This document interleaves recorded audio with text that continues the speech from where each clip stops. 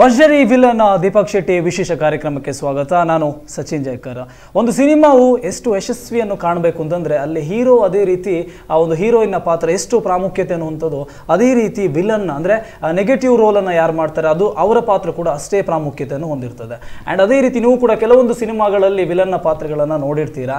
ಅದೇ ರೀತಿ ಇವಾಗ ಟ್ರೆಂಡಿಂಗಲ್ಲಿ ಕಾಣ್ತಾ ಇರುವಂಥದ್ದು ಸಾಲ್ಟ್ ಆ್ಯಂಡ್ ಪೆಪ್ಪರ್ ಲುಕ್ನಲ್ಲಿ ಕಾಣ್ತಾ ಇರುವಂಥದ್ದು ಕಬಾಲಿ ಸಿನಿಮಾದಲ್ಲಿ ರಜನಿಕಾಂತ್ ಅವರನ್ನು ನೋಡಿರ್ತೀರಾ. ಆ್ಯಂಡ್ ಅದೇ ರೀತಿ ತಮಿಳಿನಲ್ಲಿ ಅಜಿತ್ ಅವರನ್ನು ಕೂಡ ಈ ಒಂದು ಸಾಲ್ಟ್ ಆ್ಯಂಡ್ ಪೆಪ್ಪರ್ ಲುಕ್ಕಲ್ಲಿ ನೋಡಿರ್ತೀರಾ. ಆ್ಯಂಡ್ ನಮ್ಮ ಕನ್ನಡದ ಸ್ಯಾಂಡಲ್ವುಡ್ ನಮ್ಮ ಕನ್ನಡದಲ್ಲಿ ಕೂಡ ಆ್ಯಕ್ಟಿಂಗನ್ನು ಮಾಡಿರುವಂಥ ದುನಿಯಾ ವಿಜಯ್ ಅವರದು, ಸೊ ಅವರದ್ದು ಕೂಡ ನೀವು ನೋಡಿರ್ಬೋದು. ಮಾಸ್ತಿ ಗುಡಿ ಚಿತ್ರದಲ್ಲಿ ಸಾಲ್ಟ್ ಆ್ಯಂಡ್ ಪೆಪ್ಪರ್ ಲುಕ್ಕಲ್ಲಿ ಕಂಡಿರ್ಬೋದು. ಸೊ ಆ ಒಂದು ಸಾಲ್ಟ್ ಆ್ಯಂಡ್ ಪೆಪ್ಪರ್ ಲುಕ್ಕಲ್ಲಿ ಬಂದಿರುವಂಥ ವಿಲನ್, ನಮ್ಮ ಇವಾಗ ಟ್ರೆಂಡಿಂಗಲ್ಲಿರುವಂಥ ವಿಲನ್ ಅಂತ ಯಾರಂತ ಕೇಳಿದ್ರೆ ಸೊ ರಾಜ್ ದೀಪಕ್ ಶೆಟ್ಟಿ ಅವರು ನಮ್ಮ ಜೊತೆಗಿದ್ದಾರೆ. ಸರ್, ಕಾರ್ಯಕ್ರಮಕ್ಕೆ ಸ್ವಾಗತ.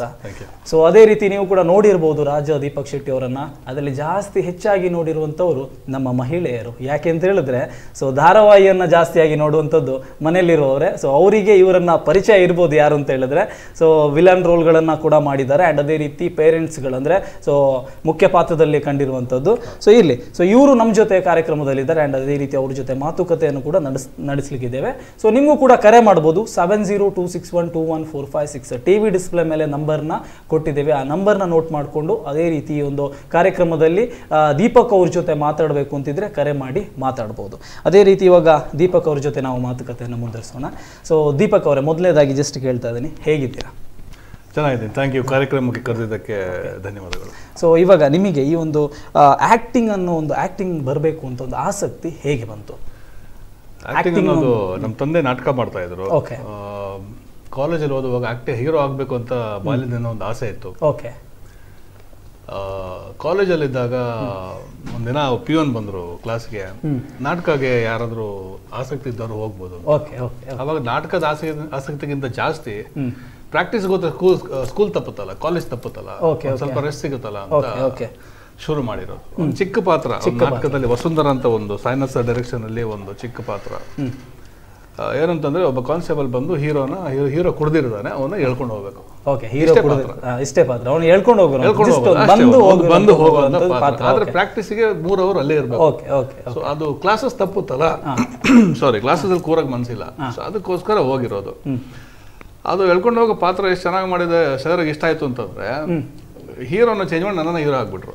ಸೊ ಹೀರೋನ ಬಿಟ್ಟು ತಮ್ಮನ್ನ ಹೀರೋ ಆಗ್ಬಿಟ್ರು. ವಿಲನ್ ಲುಕ್ ಜೊತೆ ಹೀರೋ ಲುಕ್ ಕೂಡ ಇದೆ. ಸೊ ಅದ್ರಲ್ಲಿ ತಪ್ಪೇನು ಅಂತ ಅನಿಸ್ತಾ ಇಲ್ಲ. ಇದೇನಪ್ಪ ಈಗ ಆಯ್ತಲ್ಲ ಅಂತ. ಸರಿ, ಅದು ನಾಟಕ ಹಿಟ್ ಆಯ್ತು.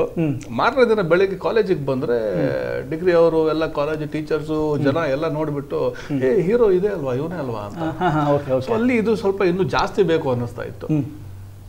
ನಾನು ನಟನೆ ಮಾಡ್ಬೋದು, ಇದ್ರಲ್ಲಿ ಏನೋ ಒಂದು ಮಜಾ ಇದೆ, ನಾನು ಇನ್ನೊಬ್ಬ ವ್ಯಕ್ತಿ ಆಗ್ಬೋದು, ಅಂದ್ರೆ ಬೇರೆ ಬೇರೆ ಪಾತ್ರ ಮಾಡ್ಬೋದು, ಬೇರೆ ಬೇರೆ ವ್ಯಕ್ತಿ ಆಗ್ಬೋದು, ಒಂದೊಂದು ದಿನ ಒಂದೊಂದು ವ್ಯಕ್ತಿ ಆಗ್ಬೋದು ನಾನು ಅಂತ.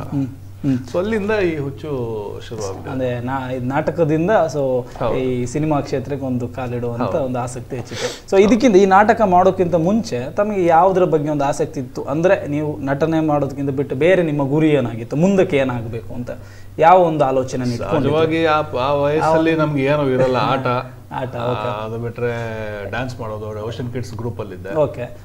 ಸೊ ಡ್ಯಾನ್ಸ್ ಕಲಿಯೋದು ಅಥವಾ ಮಾರ್ಷಿಯಲ್ ಆರ್ಟ್ಸ್ ಏನೋ ಮಾಡೋದು, ಸ್ಟಂಟ್ಸ್ ಮಾಡೋದು, ಸಿನಿಮಾದಲ್ಲಿ ಹೀರೋಗಳು ಏನ್ ಮಾಡ್ತಾರೆ ಅದನ್ನ ಬಂದು ಮನೇಲಿ ಮಾಡೋದು, ಈ ತರ ಎಲ್ಲ ಒಂದು ಹುಚ್ಚು ಇತ್ತು ಮಾಡುವಂಥದ್ದು. ಆದ್ರೂ ಕೂಡ ಇವಾಗ ಮನೆಯವರ ಒಂದು ಪ್ರಕಾರ ನಮ್ಮ ಮಗ ಒಂದು ಡಾಕ್ಟರ್ ಆಗಬೇಕು, ನಮ್ಮ ಮಗ ಇಂಜಿನಿಯರ್ ಆಗಬೇಕು, ಎಲ್ಲ ತುಂಬಾನೇ ಅಂದ್ಕೊಂಡಿದ್ರು. ಪೈಲಟ್ ಆಗ್ಬೇಕು ಆ ತರದ್ದೇನಿತ್ತು, ಅದೆಲ್ಲ ತುಂಬಾ ಅಂದ್ಕೊಂಡಿದ್ರು. ಬಟ್ ನನಗೆ ಪೊಲೀಸ್ ಆಗ್ಬೇಕು ಅಂತ ತುಂಬಾ ಆಸೆ ಇತ್ತು. NCC ಜಾಯ್ನ್ ಆಗ್ಬೇಕು ಅಥವಾ ಮಿಲಿಟರಿ ಸೇರ್ಬೇಕು ಅಂತ. ಒಬ್ನೇ ಮಗ ಮನೇಲಿ ಬಿಟ್ಟಿಲ್ಲ ಅದು ಯಾವ್ದು. ಒಬ್ಬರೇ ಮಗ, ನನಗಿಬ್ರು ಅಕ್ಕಂದ್ರು. ಸೊ ಮಿಲಿಟರಿ ಸೇರ್ಬೇಕು ಅಂತ ಆಸೆ ಇತ್ತು. ಬಟ್ ನಿಮ್ಮ ಆಸೆ, ನನ್ನ ಆಸೆ ಪ್ರಕಾರ ಎಲ್ಲ ಪೊಲೀಸ್ ಅಧಿಕಾರಿ ಆಗ್ಬೇಕು. ಬಟ್ NCC ಅದು ಇದು ಯಾವುದಕ್ಕೂ ಬಿಟ್ಟಿಲ್ಲ ಮನೇಲಿ. ಓಕೆ. ಸೊ ಇವಾಗ ನಿಮ್ಮ ಆಕ್ಟಿಂಗ್ ಬೇಸ್ನ ತಗೊಂಡು ಬಂದ್ರೆ, ಸೊ ನಿಮ್ಮ ಮನೆಯಲ್ಲಿ ಏನಾದ್ರು ಪ್ರಾಬ್ಲಮ್ಸ್ ಇತ್ತು, ಆಕ್ಟಿಂಗ್ ಬೇಡ, ಸೊ ನಿನ್ನ ಎಜುಕೇಶನ್ ನ ಮುಂದುವರಿಸು, ಸೊ ಆಕ್ಟಿಂಗ್ ಬಗ್ಗೆ ಹೋಗೋದು ಬೇಡ, ಖಂಡಿತವಾಗ್ಲು. ಇಲ್ಲಿ ಏನಾಗಿದೆ ಅಂದ್ರೆ ಮಂಗಳೂರಲ್ಲಿ ನಮ್ಗೆ ಆಕ್ಟಿಂಗ್ ಅಂತ ಅಂದ್ರೆ ಒಂದು ಮೇನ್ ಪ್ರೊಫೆಷನ್ ಅಂತ ಅದು ಅನ್ಸಲ್ಲ. ಅದು ನಮ್ಗೆ ನಟನೆ ಅದು ಏನ್ ಮಾಡ್ತಾನೆ ಇವನು, ನಟನೆಯಲ್ಲಿ ಏನ್ ಸಾಧಿಸ್ತಾನೆ ಇವನು ಅಂತ ಆ ಕಾಲದಲ್ಲಿ ನಾವು ಬೆಳೆಯೋ ಟೈಮಲ್ಲಿ ಅದಂತ ಒಂದು ಯೋಚನೆ. ಅದು ಈಗ ಚೇಂಜ್ ಆಗಿದೆ. ತುಂಬಾ ಜನ ಮಂಗಳೂರು ಅವರು ಬರ್ತಾ ಇದ್ದಾರೆ ಇಂಡಸ್ಟ್ರಿಗೆ. ನನ್ನ ತಾಯಿಗೆ ಮುಖ್ಯವಾಗಿ ತುಂಬಾ ಒಂದು ಆಕ್ಷೇಪಣೆ ಇತ್ತು, ಬೇಡ ಸಿನಿಮಾ ಬೇಡ, ನೀನ್ ಏನೋ ಕೆಲಸ ಮಾಡಿ ಏನೋ ಒಂದು ಮಾಡ್ಕೊಂಡಿರೋ, ಸಿನಿಮಾ ಒಂದು ಬೇಡ ಅಂತ. ಅದೇನೋ ಸರಿ ಇಲ್ಲ ಅದು ಫೀಲ್ಡು, ಅವ್ರಿಗೆ ಅಷ್ಟು ನಾಲೆಜ್ ಇರಲಿಲ್ಲ ಬಹುಶಃ. ಏನೋ ಒಂದು ಸರಿ ಇಲ್ಲ, ಬೇಡ ಸಿನಿಮಾ ಬೇಡ, ನೀನು ಏನೋ ಒಂದು ಕೆಲಸ ಮಾಡ್ಕೊಂಡಿರೋ, ಅಥವಾ ದುಬೈಗೆ ಹೋದೆ ಸಿನಿಮಾ ಬಿಟ್ಟು ನಾನು ಮಧ್ಯದಲ್ಲಿ. ಸಿನಿಮಾ ಬೇಡ ಅಂತಾನೆ ಹೇಳ್ತಾ ಇದ್ರು. ಓಕೆ, ಸೊ ಹಾಗಾಗಿ ಸಿನಿಮಾ ಬೇಡ ಅಂತೇಳಿ ನಿಮ್ಮ ಮನೆಯವರ ಒಂದು ಒಪ್ಪಿಗೆ ಎಲ್ಲದಿದ್ರು ಕೂಡ ಅದಕ್ಕೆ ಫೀಲ್ಡಿಗೆ ಎಂಟ್ರಿ ಕೊಟ್ಟಿದ್ದೀರಾ. ಸೊ ಇದರಲ್ಲಿ ಇವಾಗ ನಾವು ಕೇಳೋದಂದ್ರೆ, ಇವಾಗ ನೀವು ವಿಲನ್ ಒಂದು ಕ್ಯಾರೆಕ್ಟರ್ನ ಯಾಕೆ ಚೂಸ್ ಮಾಡಿದ್ದೀರಾ ಅಂತ. ಸೊ ಇವಾಗ ನೋಡೋದಕ್ಕೆ ಹೀರೋ ಲುಕ್ ಕೂಡ ಇದೆ, ಎಲ್ಲ ಲುಕ್ ಇದೆ, ಕದರ್ ಆಗಿದ್ದೀರಾ, ಅದೇ ರೀತಿ ಹೈಟ್, ಪರ್ಸನಾಲಿಟಿ ಎಲ್ಲ ಕೂಡ ಇದೆ. ಸೊ ಒಂದು ವಿಲನ್ ಕ್ಯಾರೆಕ್ಟರ್ನ ಯಾಕೆ ಚೂಸ್ ಮಾಡ್ಕೊಂಡಿದ್ದೀರಾ? ವಿಲನ್ ಕ್ಯಾರೆಕ್ಟರ್ ಚೂಸ್ ಮಾಡಿರೋದು ನಾನಲ್ಲ, ಬಹುಶಃ ಆ ಪಾತ್ರ ನನ್ನನ್ನ ಆಯ್ಕೊಂಡು ಬಂದಿದೆ. ಓಕೆ, ನಾನು ಬಂದಿರೋದು ನಟನೆ ಮಾಡಬೇಕು ಅಂತ. ನನಗೆ ಸ್ವಲ್ಪ ಈ ವಿಚಾರದಲ್ಲಿ ಒಂದು ಸ್ವಲ್ಪ ಅತಿ ಆಸೆ, ಎಲ್ಲ ಪಾತ್ರ ಮಾಡಬೇಕು, ಎಲ್ಲ ಭಾಷೆಯಲ್ಲೂ ಮಾಡಬೇಕು, ಎಲ್ಲ ಥರದ್ದು ಒಂದು ನಟನೆಯನ್ನು ನಿಭಾಯಿಸಬೇಕು. ಸೊ ಬಂದಿದ್ದು ನನಗೆ ಖಳನಾಯಕನ ಪಾತ್ರ, ಅದನ್ನ ಒಪ್ಕೊಂಡೆ. ತಂದೆ ಪಾತ್ರನೂ ಮಾಡಿದ್ದೀನಿ ಧಾರಾವಾಹಿಗಳಲ್ಲಿ. 2 ಧಾರಾವಾಹಿಲಿ ಲವಲವಿಕೆಯಲ್ಲೂ ತಂದೆ ಪಾತ್ರ, ನಿಹಾರಿಕಲ್ಲೂ ತಂದೆ ಪಾತ್ರ, 2ಕ್ಕೂ ಅವಾರ್ಡ್ ಬಂತು. 2ರಲ್ಲೂ ಜನ ತುಂಬಾ ಇಷ್ಟಪಟ್ಟಿದ್ದಾರೆ, 2 ಧಾರಾವಾಹಿಗಳಲ್ಲೂ. ಆಮೇಲೆ ಪಾಸಿಟಿವ್ ಕ್ಯಾರೆಕ್ಟರ್ಸ್ ಮಾಡ್ತಾ ಇದ್ದೀನಿ. ಇವಾಗ ಬರುವಂತಹ ಒಂದು ನಮ್ಮ ಯೋಗರಾಜ್ ಭಟ್ರದ್ದು ಒಂದು ಸಿನಿಮಾ ಮಾಡ್ತಾ ಇದ್ದೀನಿ, ಟೈಟಲ್ ಇಟ್ಟಿಲ್ಲ ಇನ್ನು, ಅದರಲ್ಲಿ ಪಾಸಿಟಿವ್ ಕ್ಯಾರೆಕ್ಟರ್ ಮಾಡ್ತಾ ಇದ್ದೀನಿ. ಆಮೇಲೆ ಪ್ರಯಾಣಿಕರ ಗಮನಕ್ಕೆ ಅಂತ ಅದರಲ್ಲೂ ಪಾಸಿಟಿವ್ ಒಂದು ಇನ್ಸ್ಪೆಕ್ಟರ್ ಕ್ಯಾರೆಕ್ಟರ್ ಮಾಡ್ತಾ ಇದ್ದೀನಿ. ಸೊ ಖಳನಾಯಕನ ಪಾತ್ರಕ್ಕೋಸ್ಕರ ಬಂದಿರೋದು ಅಂತ ಅಲ್ಲ, ನಾನು ನಟನೆ ಮಾಡಬೇಕು ಅಂತ ಒಂದು ಹಸುವಿಂದ ಬಂದಿರೋದು. ಓಕೆ, ಸೊ ಹಾಗಾಗಿ ಆ ಒಂದು ಬೇಸ್ ನಿಮ್ಮನ್ನ ಅಲ್ಲಿಗೆ ಕರ್ಕೊಂಡು ಹೋಗ್ತಾ ಇದೆ. ಅಲ್ಲಿಂದ ಹಿಡಿದಂತ ಜರ್ನಿ ಕರೆದಿದ್ದಾರೆ ಖಳನಾಯಕನಾಗಿ ಮಾಡಕ್ಕೆ. ಅದು ಏನಂದ್ರೆ ನಿರ್ದೇಶಕರ ಒಂದು ವಿಷನ್ ಅದು. ಓಕೆ, ಈ ಪಾತ್ರಕ್ಕೆ ಸೂಟ್ ಆಗ್ತಾರೆ ಅಂತ ಆ ಪಾತ್ರ ಮಾಡ್ತಿದ್ದೆ. ಓಕೆ, ಇವಾಗ ಈಗ ತಾನೇ ಹೇಳಿದ್ರಿ, ನಾವು ನಾಟಕ ರಂಗದಲ್ಲಿ ಒಂದು ಜಸ್ಟ್ ಹೋಗಿ ಬರೋ ಒಂದು ಪಾತ್ರವನ್ನು ಮಾಡೋದ್ರಿಂದ ನಾವು ಎಂಟ್ರಿ ಆದ್ವಿ ಅಂತ. ಈ ನಿಮ್ಮ ಸ್ಕೂಲ್ ಲೈಫಲ್ಲಿ ಸೊ ನಾಟಕವನ್ನು ಮಾಡ್ತಾನೆ ಬಂದ್ರಿ, ಅಲ್ಲಿಂದ ಸ್ಟಾರ್ಟ್ ಆಯ್ತು. ಸೊ ಅಲ್ಲಿ ನಿಮಗೆ ಒಂದು ನೆನಪಿರುವಂತಂದ್ರೆ ಮರೆಯಲಾಗದ ಒಂದು ವಿಷಯ ಏನಾದ್ರೂ ಇದೆಯಾ? ಅಲ್ಲಿ ನಡೆದಂತ ಒಂದು ಸಿಚುವೇಶನ್, ಒಂದು ಸನ್ನಿವೇಶ ಏನಾದ್ರು ಇವಾಗ್ಲೂ ಕೂಡ ನೆನಪಿರುವಂತದ್ದು? ಆ ನಾಟಕದಲ್ಲಿ ಒಂದು ಸಿಚುವೇಶನ್ ಬರುತ್ತೆ. ಹೇಗೆ ಅಂತಂದ್ರೆ, ನನ್ನ ಒಬ್ಬ ಅಣ್ಣ ಇರ್ತಾನೆ ಅದರಲ್ಲಿ ನಾಟಕದಲ್ಲೇ. ಅವನು ನನ್ನ ಗರ್ಲ್ ಫ್ರೆಂಡ್ ನ ಬಲಾತ್ಕಾರ ಮಾಡಿರ್ತಾನೆ. ನಾಟಕದಲ್ಲಿ ನಾನು ಇದನ್ನ ಮನೇಲೂ ಹೇಳೋ ಹಾಗಿಲ್ಲ. ಅವಳು ನನ್ನನ್ನು ದೂರ ಮಾಡ್ತಾ ಇರ್ತಾಳೆ. ಯಾಕಂದ್ರೆ ನಿಮ್ಮ ಅಣ್ಣ ಈ ತರ ಮಾಡಿದ್ದಾನೆ, ನಾನು ನಿನಗೆ ಇನ್ನೂ ಸರಿಯಲ್ಲ ಅಂತ ಒಂದು ಒಳ್ಳೆ ಇದರಿಂದ ಅವಳು ನನ್ನನ್ನು ದೂರ ಮಾಡ್ತಾಳೆ. ನನಗೆ ಅರ್ಥ ಆಗ್ತಾ ಇಲ್ಲ, ಅದು ಆಮೇಲೆ ಗೊತ್ತಾಗುತ್ತೆ ಏನಕ್ಕಂತ. ಅಲ್ಲಿ ನಾನು ಹುಚ್ಚಾಗ್ಬಿಡ್ತೀನಿ, ನಾನು ಮೆಂಟ್ಲಾಗ್ಬಿಡ್ತೀನಿ. ಮೆಂಟ್ಲಾದಾಗ ಅಷ್ಟು ದೊಡ್ಡ ಸ್ಟೇಜಲ್ಲಿ ನಾನು ಒಬ್ಬನೇ ಮಾತಾಡ್ಬೇಕು. ಮೆಂಟಲ್ ತರ ನಾನು ಕ್ರೌಡ್ ಜೊತೆ ಮಾತಾಡ್ಬೇಕು, ನನ್ನ ಜೊತೆ ಮಾತಾಡ್ಬೇಕು. ಆಮೇಲೆ ಅವಳು ನನ್ನ ಮುಂದೆ ಇದ್ದಾಳೆ ಅನ್ನೋದನ್ನ ಕಲ್ಪಿಸ್ಕೊಂಡು ನಾನು ಮಾತಾಡ್ಬೇಕು. ಅದ್ಭುತವಾದಂತ. ಸರಿ, ನಿಮ್ ಜೊತೆ ಮುಂದುವರ್ಸೋಣ. ನಿಮ್ಮ ಅಭಿಮಾನಿ ಒಬ್ರು ಕರೆ ಮಾಡಿದ್ದಾರೆ, ಮಾತಾಡ್ಸೋಣ. ಹಲೋ, ನಮಸ್ತೆ. ಹಲೋ ನಮಸ್ತೆ, ತಮ್ಮ ಹೆಸರು? ನನ್ನ ಹೆಸರು ಪ್ರಿಯಾ ಅಂತ. ಎಲ್ಲಿಂದ ಕರೆ ಮಾಡ್ತಿದ್ದೀರಾ ಪ್ರಿಯಾ ಅವರ? ನಾನು ಮಂಗಳೂರಿಂದ ಕರೆ ಮಾಡ್ತಾ ಇದ್ದೀನಿ. ಓಕೆ, ದೀಪಕ್ ಶೆಟ್ಟಿ ಅವರು ಇದ್ದಾರೆ, ನಮ್ಮ ಮಂಗಳೂರಿನವರೇ. ಸೊ ತುಳು ಬರ್ಕೊಂಡಾರಿಗೆ ತುಳುಟ್ಲ ಪಾತಿರೋಲ್ಲಿ. ಸೊ ಮಾತಾಡ್ರೆ. ಶೆಟ್ರ ನಮಸ್ಕಾರ. ನಮಸ್ತೆ ಪ್ರಿಯಾ ಅವರೇ. ಓಕೆ, ಶೆಟ್ರನ ಏಪಲ್ ಎಂಕಲ್ ಸೀರಿಯಲ್ಸ್ ಟೋಲ್ ಇತ್ತ, ಬಟ್ ಇನಿ ಎಂಕಲ್ ರೀಜನಲ್ ಚಾನೆಲ್ ಇದನ್ ತೂದು ಬಾರಿ ಖುಷಿ ಆತನ ಎಂಕ್ ಮಾತಾ. ಬೈದರ್ ಬಂದು ಮಸ್ತ್ ಖುಷಿ ಆತಂಡು. ಸೊ ಕನ್ನಡ ಮೂವೀಸ್ ಅಲ್ಲಿ ಕೂಡ ಇವಾಗ ನೋಡ್ತಾ ಇದ್ದೀವಿ, ನಿಮ್ ಆಕ್ಟಿಂಗ್ ಸ್ಕಿಲ್ ತುಂಬಾ ಚೆನ್ನಾಗಿದೆ.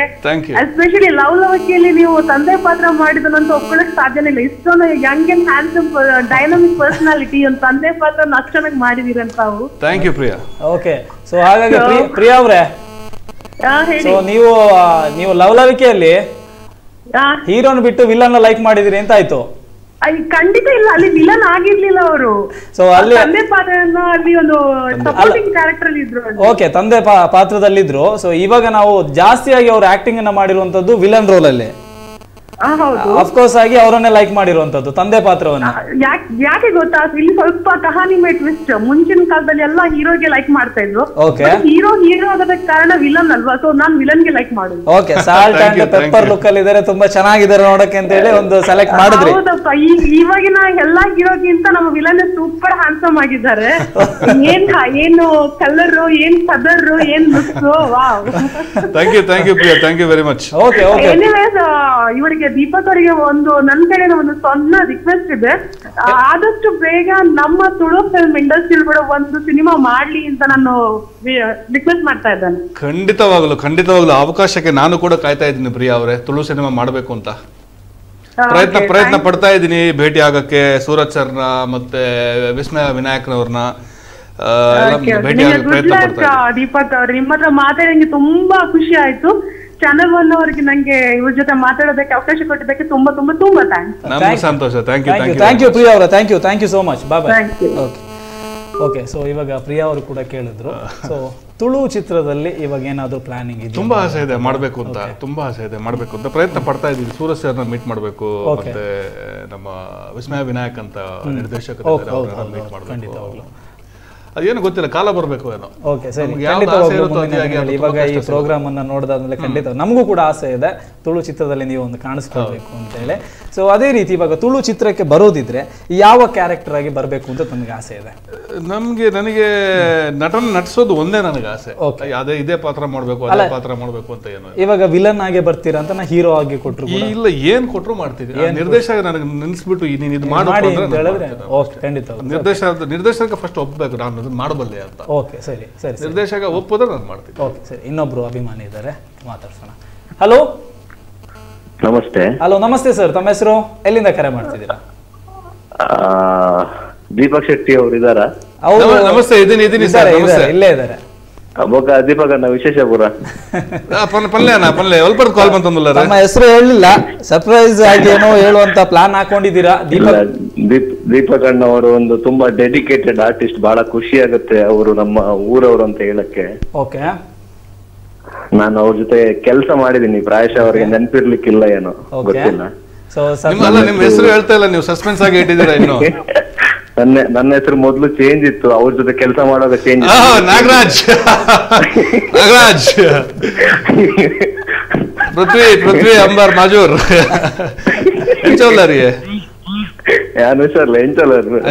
Thanks for calling Nagaraj.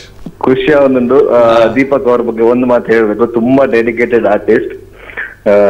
ಅವರ ಫಿಸಿಕ್ ಮತ್ತೆ ಅವರ ಲುಕ್ ನೋಡಿದಾಗ ದೇವರನಿಗೆ ಮಂಗಳೂರು ಅವರು ಅಂತ ಗೆಸ್ಸೆ ಮಾಡ್ಲಿಕ್ಕೆ ಆಗಿರ್ಲಿಲ್ಲ ಮೊದ್ಲು.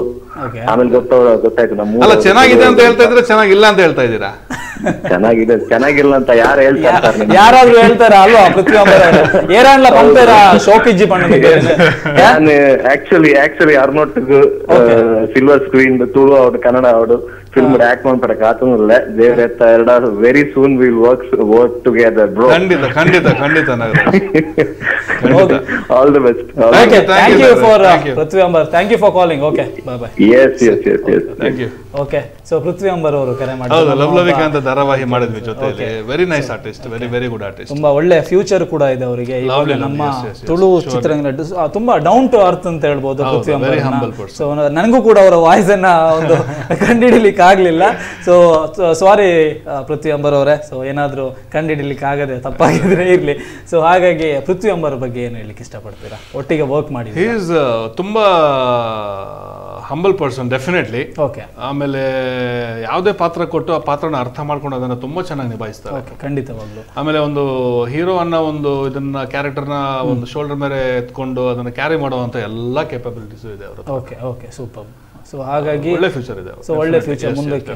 ಸೊ ಅವ್ರ ಜೊತೆ ಆಕ್ಟಿಂಗ್ ಅನ್ನ ಮಾಡಿರುವಂತದ್ದು ಯಾವ್ದ್ರಲ್ಲಿ? ಇವಾಗ ಲವ್ಲವಿಕ್ ಅಂತ ಒಂದು ಧಾರಾವಾಹಿಯಲ್ಲಿ ಅವ್ರದ್ದು ಒಂದು ಪಾತ್ರ ಇತ್ತು. ಸೊ ಅವಾಗ ಮಾಡಿದ್ವಿ. ಓಕೆ, ಫಸ್ಟ್ ಟೈಮ್ ಮೀಟ್ ಮಾಡಿದಾಗ ನೀವು ಒಂದು ತುಳುನವರು ಅಂತ ಅವರಿಗೆ ಹೇಗೆ ಗೊತ್ತಾಯ್ತು? ಅಂದ್ರೆ ಮಾತಾಡೋದು ಗೊತ್ತು, ಬೆಂಗಳೂರಲ್ಲಿ ಗೊತ್ತು ನಾವು. ಓಕೆ, ಖಂಡಿತ ತುಳುನವರು ಅಂತ. ಓಕೆ, ಸೊ ತುಳುನವರು ಅಂತ ಗೊತ್ತಾಗ್ಬಿಡುತ್ತೆ. ಅವಾಗ ಅಲ್ಲಿ ಅಂದ್ರೆ ಶೂಟಿಂಗ್ ಸೆಟ್ ನಲ್ಲಿ ತುಳು ಲ್ಯಾಂಗ್ವೇಜ್ ಅಲ್ಲೇ ಮಾತಾಡ್ತಿದ್ರ? ಸೊ ನಾವು ಸೆಟ್ ಅಲ್ಲಿ ಇವಾಗ ತುಳುನವ್ರು ತುಳುವಲ್ಲೇ ಹೇಳ್ತಾರೆ, ತುಳುನಲ್ಲೇ ಮಾತಾಡ್ತೀರಾ ನೀವು, ಅದೆಲ್ಲ. ಬಟ್ ನಮಗೆ ಸಂತೋಷ, ಬೇರೆ ಕಡೆ ನಮಗೆ ಮಾತಾಡಲಿಕ್ಕೆ ಸಿಗಲ್ಲ. ಮನೆಯಿಂದ ಊರಿಂದ ಆಚೆ ಇದೀವಿ ನಾವು, ನಮ್ಗೆ ಮಾತಾಡಕ್ ಸಿಗಲ್ಲ ಯಾರು. ಕನ್ನಡ ಮಾತಾಡ್ತೀವಿ, ಕನ್ನಡ ಜಾಸ್ತಿ ತುಳು ಮಾತಾಡಕ್ ಹೋಗಲ್ಲ. ಏನಕ್ಕಂತಂದ್ರೆ ನಮ್ಮ ಒಂದು ಕನ್ನಡ ಇದು ಲ್ಯಾಂಗ್ವೇಜ್ ನಮ್ದು ಮಾತೃಭಾಷೆ ಅಲ್ಲ, ನಾವು ಕಲ್ತ್ಕೊಂಡಿರೋದು. ಸೊ ಏನಾಗುತ್ತೆ ಅಂದ್ರೆ ನಮ್ಗೆ ಆ ಸ್ಪಷ್ಟತೆ, ಆ ಡಿಕ್ಷನ್ ಕ್ಲಿಯರ್ ಆಗಿರಲ್ಲ ನಮ್ಗೆ. ಸೊ ಆದಷ್ಟು ಸೆಟ್ಟಲ್ಲಿ ಕನ್ನಡನೇ ಮಾತಾಡ್ತಾ ಇದ್ರೆ ಡೈಲಾಗ್ಗಳಿಗೆ ಸ್ವಲ್ಪ ಅನುಕೂಲ ಆಗುತ್ತೆ ಅಂತ. ಸೊ ಓಕೆ, ಇವಾಗ ನೀವು ನಿಮ್ಮ ಲೈಫ್ದು ಸ್ಟೋರಿನ ಹೇಳ್ತಾ ಬರ್ತಾ ಇದ್ರಿ. ಇವಾಗ ಡ್ರಾಮಾದಿಂದ ಫಸ್ಟ್ ನಿಮಗೆ ಈ ಸಿನಿಮಾ ಕ್ಷೇತ್ರಕ್ಕೆ ಸಿಕ್ಕಿರುವಂಥ ಸಾಧ್ಯತೆ ಅಂದರೆ ಹೇಗೆ? ಅಂದರೆ ಸಿನಿಮಾ ಕ್ಷೇತ್ರಕ್ಕೆ ಸಿಕ್ಕಿದ್ದು ಅಥವಾ ಧಾರಾವಾಹಿಗೆ ನೇರವಾಗಿ ಸಿಕ್ಕಿರೋ? ಇಲ್ಲ, ಸ್ಟಾರ್ಟಿಂಗಲ್ಲಿ ಧಾರಾವಾಹಿ ಮಾಡಿದೆ ನಾನು. ನಮ್ಮ ಬಾಲಾಜಿ ಟೆಲಿಫಿಲ್ಮ್ಸ್ ಅವ್ರದ್ದು ಕಾದಂಬರಿ ಅಂತ ಬರ್ತಾ ಇತ್ತು. ಓಕೆ, ಸೊ ಅವಾಗ ಅದೇ ಆಡಿಷನ್ಸ್ ಎಲ್ಲ ಕೊಡ್ತಾ ಇದ್ದೆ. ಆಡಿಷನ್ಸ್ ಕೊಟ್ಟು ರಿಜೆಕ್ಟ್ ಮಾಡ್ತಾ ಇದ್ರು. ಯಾಕಂದ್ರೆ ನೋಡ್ಲಿಕ್ಕೆ ಬಾಲಿವುಡ್ ತರ ಇದೆಯಾ, ಬಾಲಿವುಡ್ ಅವ್ರ ತರ ಇದೆಯಾ, ನಾರ್ತ್ ಈ ತರ ಇದೆಯಾ, ನಮ್ ಜನ ನಿಮ್ಮನ್ನ ಆಕ್ಸೆಪ್ಟ್ ಮಾಡಲ್ಲ, ಸೊ ನೀನು ಬಾಂಬೆಗೆ ಹೋಗ್ಬಿಟ್ಟು ಟ್ರೈ ಮಾಡು ಅಂತ. ಸೊ ಓಕೆ, ಬಾಂಬೆಗೆ ಹೋಗಿ ಟ್ರೈ ಮಾಡಿ ಅಲ್ಲಿ. ಬಟ್ ಅವರು ಏನ್ ಹೇಳಿದಾರೆ ಅಂದ್ರೆ, ಅವರು ನನ್ನನ್ನು ರಿಜೆಕ್ಟ್ ಮಾಡಿಲ್ಲ. ಅವರು ನನ್ನ ಫ್ಯೂಚರ್ ಬಗ್ಗೆ ಕಾಳಜಿ ವಹಿಸ್ಕೊಂಡು ಹೇಳಿದ್ದಾರೆ. ಏನು ಅಂತಂದ್ರೆ, ನೀನ್ ಇಲ್ಲಿ ಬಂದ್ರೆ ನೀನ್ ಫೇಲಿಯರ್ ಆಗ್ತೀಯ, ನೀನು ಜನ ಆಕ್ಸೆಪ್ಟ್ ಮಾಡಲ್ಲ, ಅದಕ್ಕಿಂತ ನೀನ್ ಅಲ್ಲಿ ಬಾಂಬೆಗೆ ಹೋಗ್ಬಿಟ್ಟು ಅಲ್ಲಿ ಟ್ರೈ ಮಾಡು, ಅಲ್ಲಿ ಏನೋ ನಿನ್ ಪ್ಲಸ್ ಆಗ್ಬೋದು, ಯಾಕಂದ್ರೆ ನೋಡಕ್ ಅವ್ರ ತರ ಇದೆಯಾ ನೀನು ಅಂತ. ಬಟ್ ಅಲ್ಲಿ ನನಗೆ ಸುಧೀರ್ ಮಂಜೇಶ್ವರ್ ಅಂತ ಅವರೊಬ್ರು ಸಿಕ್ಕರು. ಅಲ್ಲಿ ಅವರು ಸೌತ್ ಬಾಲಾಜಿ ಹೆಡ್ ಆಗಿದ್ರು.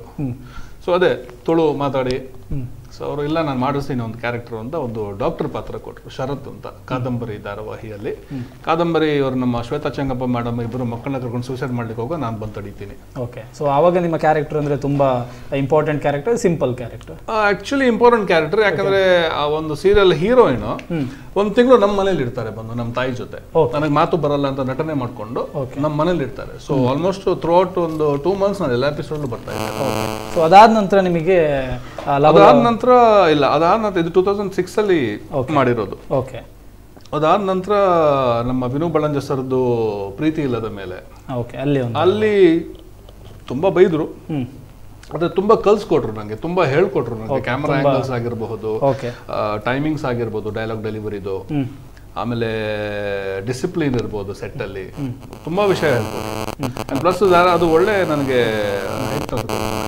ತುಂಬಾ ಫೇಮಸ್ ಆಗಿದೆ ಅವಾಗ. ಓಕೆ, ಅದಾದ ನಂತರ ಒಂದು 6 ಸೀರಿಯಲ್ ಮಾಡಿದ್ದೀನಿ. 6 ಸೀರಿಯಲ್ಗಳನ್ನ ಆ ಟೈಮಲ್ಲಿ ಮಾಡಿ ನೀನೇ ಅಂತ ಒಂದು ಶಿವಧ್ವಜ ಅವ್ರದ್ದು ಸಿನಿಮಾ ಮಾಡಿದೆ. ಓಕೆ, ಆಮೇಲೆ ಸಹಜವಾಗಿ ಮಾಡುವಂತ ಕೆಲಸ, CD ಇಟ್ಕೊಂಡು ಬೆಂಗಳೂರೆಲ್ಲ ಸುತ್ತಾಡೋದು. ಓಕೆ, ಪ್ಯಾಂಪ್ಲೆಟ್, ಯಕ್ಷಗಾನ ಪ್ಯಾಂಪ್ಲೆಟ್ ಹಚ್ತೀವಿ, ನಂಗೆ ಆ ಥರ ಹಚ್ಚೋದು ಎಲ್ಲರಿಗೂ. ಓಕೆ, ಸರಿ, ಅದರ ಬಗ್ಗೆ ಮಾತಾಡೋಣ. ಸದ್ಯಕ್ಕೆ ಇನ್ನೊಬ್ರು ಕಾಲರ್ ಇದ್ದಾರೆ. ಹಲೋ, ನಮಸ್ತೆ. ನಮಸ್ತೆ ಸರ್, ತಮ್ಮ ಹೆಸರು? ನನ್ನ ಹೆಸರು ಮಿಥುನ್ ಶೆಟ್ಟಿ, ಕೊಲ್ಯ. ನಮಸ್ಕಾರ. Okay, thank you Mithun. Okay, so ಏನ್ ಹೇಳಲಿಕ್ಕೆ ಇಷ್ಟಪಡ್ತೀರಾ ದೀಪಕ್ ಶೆಟ್ಟಿ ಅವರೇ, ದೀಪಕ್ ಶೆಟ್ಟಿ ಅವ್ರ ಬಗ್ಗೆ? ಮಿಥುನ್ ಅವರೇ, ದೀಪಕ್ ಶೆಟ್ಟಿ ಅವರ ಬಗ್ಗೆ ತುಂಬಾನೇ ಇದೆ. ಓಕೆ, ತುಂಬಾನೇ ಇದೆ. ಒಂದು ಸಿಂಪಲ್ ಆಗಿ ಶಾರ್ಟ್ ಮಾಡಿ ಹೇಳ್ಬಿಡಿ. ಹಂಗೆ ಸಿಂಪಲ್ ಆಗಿ ಶಾರ್ಟ್ ಮಾಡಿ ಅಂದ್ರೆ, ಶಾರ್ಟ್ ಆಗಿ ಹೇಗೆ ಯಾರು ಕೇಳೋದು ಗೊತ್ತಾಗೋದಿಲ್ಲ, ತುಂಬಾನೇ ಇದೆ ಹೇಳೋಕೆ. ಮಲ್ಲ ತೀರು ತುಳುಟೆ ಬನ್ಲೆ ಯಾನ್ ಬುಕ್ ಕನ್ನಡ ಪಾತಿರೆ ಪಂಡದೀರು ಎಂಚ ಪನ್ಪುನಿ ಎಂಕ್ ಗೊತ್ತಾ ಒಂದಿಜ್ಜಿ ಬೇರೆ ಕನ್ನಡಕ್ಕೆ ಎಂಕ್ ಬರೋಂದಿಜ್ಜಿ ಪದಕುಲು ಒಂದು ಪನ್ಪುನ ಒಳಚಿ. ಓಕೆ, ಪನ್ಲೆ ಆ ಪನ್ಮುನದಾಗ ಬಂದಾಗ ಈ very hard working and determine. Okay,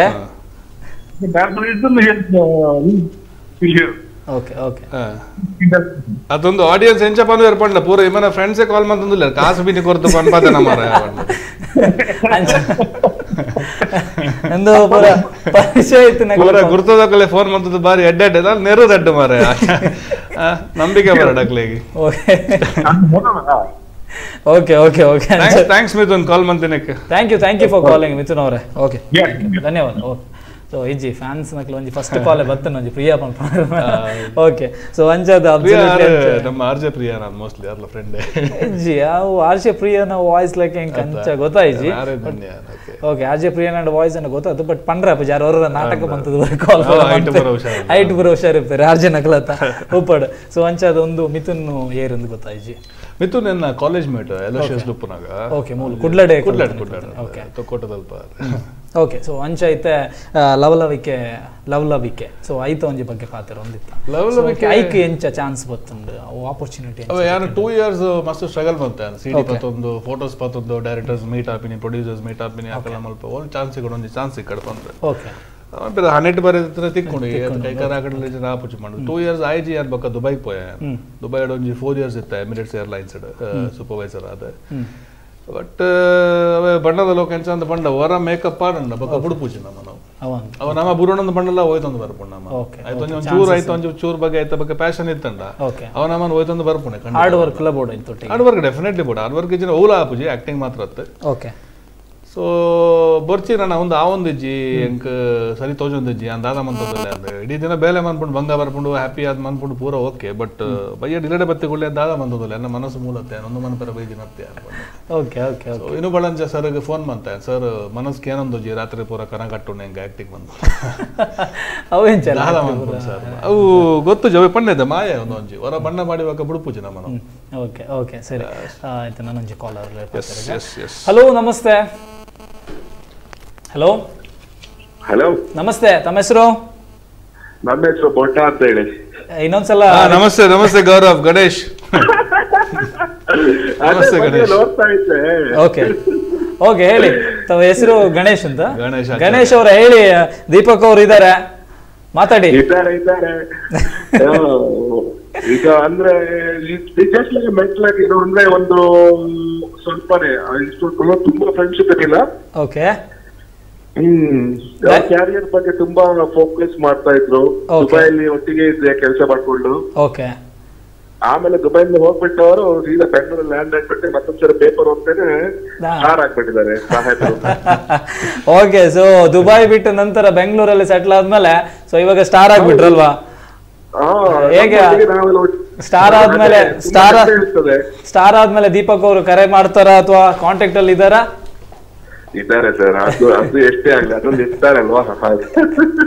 okay ಖಂಡಿತವಾಗ್ಲು. ಗಣೇಶ್ ಅವ್ರು ಏನ್ ಹೇಳಲಿಕ್ಕೆ ಇಷ್ಟಪಡ್ತೀರಾ ದೀಪಕ್ ಅವ್ರ ಬಗ್ಗೆ? ಒಂದು ದೀಪಕ್ ಓಕೆ ಫ್ಯೂಚರ್ ಒಳ್ಳೇದಾಗ್ಲಿ, ಇನ್ನು ಮೇಲೆ ಬರ್ಲಿ, ದೇವರು ಒಳ್ಳೇದ್ ಮಾಡ್ಲಿ. Thank you Ganesh. Okay Deepak, all the best. Okay thank you for calling Ganesh ಅವರ. ಥ್ಯಾಂಕ್ ಯು, ಬಾಯ್ ಬಾಯ್. ಇತ್ತ ಕನ್ಫರ್ಮ್ ಮಾಡಿ ಆಡಿಯನ್ಸ್ ಗೆ ಯಾಕಡೆ ಒಂಚೂರು ಡೌಟ್ ಇತ್ತು, ಒಂಚೂರು ಕನ್ಫರ್ಮ್ ಮಾಡಿ. ಓಕೆ ಒಪ್ಪಡ. ಸೊ ಅಂಚ ಧಾರಾವಾಹಿದ ಬಗ್ಗೆ ವಿನು ಸರ್ ಫೋನ್ ಮಾಡ್ದೆ ಸರ್, ಆ ಒಂದು ಮನಸ್ಸಿಜ್ಜಿ ಸ್ವಲ್ಪ ದಾದ ಮಾಡ್ಪುರದು ಸರಿ ಬಿಡುದು ಬಲೆ ಬಂಡೆ ಪ್ರಾಜೆಕ್ಟ್ ಆ ಒಂದು ಒಂಜಿ ಪಂಡದು. ಓಕೆ ದಾದ ಪಾತ್ರ ಮನ್ಪೋರ ಇರ್ಕೆ ಎಲ್ಲ ಯಾರ್ಲ ಕೇಳಿ ರೋ ಪಾತ್ರ ಮನ್ಪೋರ ಪಂಡ ಸರಿ ರೋ ಕೊರ್ಪರ ಮನ್ಪೋಯ ಅನ್ಪೋರ ಒಂದು ಚಾಲೆಂಜಿಂಗ್ ರೋಲ್ ಉಂಟು ಮನ್ಪೋರ ಅಂದು ಸರ್. ಚಾಲೆಂಜಿಂಗ್ ರೋಲ್ ಕೊಂಡು ನನ್ನ ಸಂತೋಷ ದಾದ ಪಪ್ಪನ ಪಾತ್ರ ಉಂಟು. ಪಪ್ಪನ ಪಾತ್ರವನ್ನ ಒಂಚೂರು ತೆಡಿಲಾಕಿಲ್ಲ ಈ ಪ್ರಾಯಡು ತಪಗ ಎಂಕ್ 33-34 ಬತ್ತುಪ್ಪನಾಗ ಓಕೆ ಚೂರು ತೆಡಿಲಾಕಿಲ್ಲ ಕಂಡು ದಾದ ಮನ್ಪುನ ಪಪ್ಪನ ಪಾತ್ರ ಮಂತನ ಬಕೌಜಿ ಸ್ಟೀರಿಯೋ ಟೈಪ್ ಅವು ಪಪ್ಪ ಕ್ಯಾಟಗರಿ ಅವು ಹೆಂಗೆ ಬರ್ಸಿತ್ತು ಅವನ ಹೆಂಗೆ ಪೂರ ಪಾತ್ರ ಎಲ್ಲ ಮನ್ಪೊಂಡು ಒಯ್ದಿರೆ ಇದು ಚಾಲೆಂಜಿಂಗ್ ಪಾತ್ರ ಮನ್ಪ್ಲೇನ್ ಸರಿ ಮನ್ಪುಗಂದು ಓದ್ತಾರೆ ಡೈಕ್ ಅವಾರ್ಡ್ ಬರ್ತಾರೆ. ಓಕೆ ಸೊ ಹಾಗಾಗಿ ಈಗ ಬೆಸ್ಟ್ ಫಾದರ್ ಅವಾರ್ಡ್ ಅನ್ನ ಸಿಕ್ಕಿರುವಂತ ಜಿ ಕನ್ನಡದ ಮುಖಾಂತರ ಸೊ ಲವಲವಿಕೆ ಧಾರಾವಾಹಿಲಿ ಯಾವ ರೀತಿ ಇತ್ತು ಅವಾಗ ನಿಮಗೆ ಒಂದು ನಿಮ್ಮ ಒಂದು ಅಭಿಪ್ರಾಯ ಅಥವಾ ನಿಮ್ಮ ಇದು ಒಂದು ನಟಿಸೋದಕ್ಕಿಂತ ನನಗೆ ಅದೊಂದು ಇನ್ಸ್ಟಿಟ್ಯೂಷನ್ ಆಗಿತ್ತು ನನಗೆ ವಿನೋಬಲಂಜ ಸೆಟ್ ಅಲ್ಲಿ. ಏನಂತಂದ್ರೆ ದುಬೈಯಿಂದ ಬಂದ ಕನ್ನಡ ಇಷ್ಟು ಸ್ಪಷ್ಟತೆ ಇರಲಿಲ್ಲ, ತೊದಲ್ತಾ ಇದ್ದೆ ಕನ್ನಡ ಮಾತಾಡಕ್ಕೆ. ಸೊ ಅವ್ರು ಏನ್ ಮಾಡ್ತಾ ಇದ್ರು, ಬೆಳಿಗ್ಗೆ 9 ಗಂಟೆಯಿಂದ ಸಂಜೆ 5 ಗಂಟೆ ತನಕ ಅವ್ರ ಆಫೀಸಲ್ಲಿ ಹೋಗಿ ಸೆಕೆಂಡ್ ಫ್ಲೋರ್ ಅಲ್ಲಿ ಕೂತು ಪುಸ್ತಕ ಕೊಡ್ತಾ ಇದ್ರು, ಕಾದಂಬರಿಗಳನ್ನ. ಅದನ್ನ ಓದ್ಬೇಕು ನಾನು, ಕನ್ನಡದ ಕಾದಂಬರಿ. ನಾನು ಸೆಕೆಂಡ್ ಫ್ಲೋರ್ ಅಲ್ಲಿ ಇದ್ರೆ ಗ್ರೌಂಡ್ ಫ್ಲೋರ್ ಅಲ್ಲಿ ಅವ್ರ ಆಫೀಸಲ್ಲಿ ಅವ್ರಿಗೆ ಕೇಳಿಸ್ಬೇಕು. ಅದು ಮಧ್ಯಾಹ್ನ 1 ಅವರ್ ಬ್ರೇಕ್, ಅಷ್ಟು ಜೋರಾಗಿ ಮಾತಾಡ್ಬೇಕು. ಹೌದು, ಸೊ ಕನ್ನಡದ ಸ್ಪಷ್ಟತೆ ಬರ್ಲಿಕ್ಕೆ ಅಂತ ಇದು ಒಂದು 3 ತಿಂಗಳು ಮಾಡಿಸಿದ್ದಾರೆ. ಓಕೆ ಆ ಟೈಮಲ್ಲಿ ನಮ್ಮ ತಾಯಿ ತೀರ್ಕೊಂಡ್ರು ಇಲ್ಲಿ ಮಂಗಳೂರಿಗೆ ಬಂದೆ.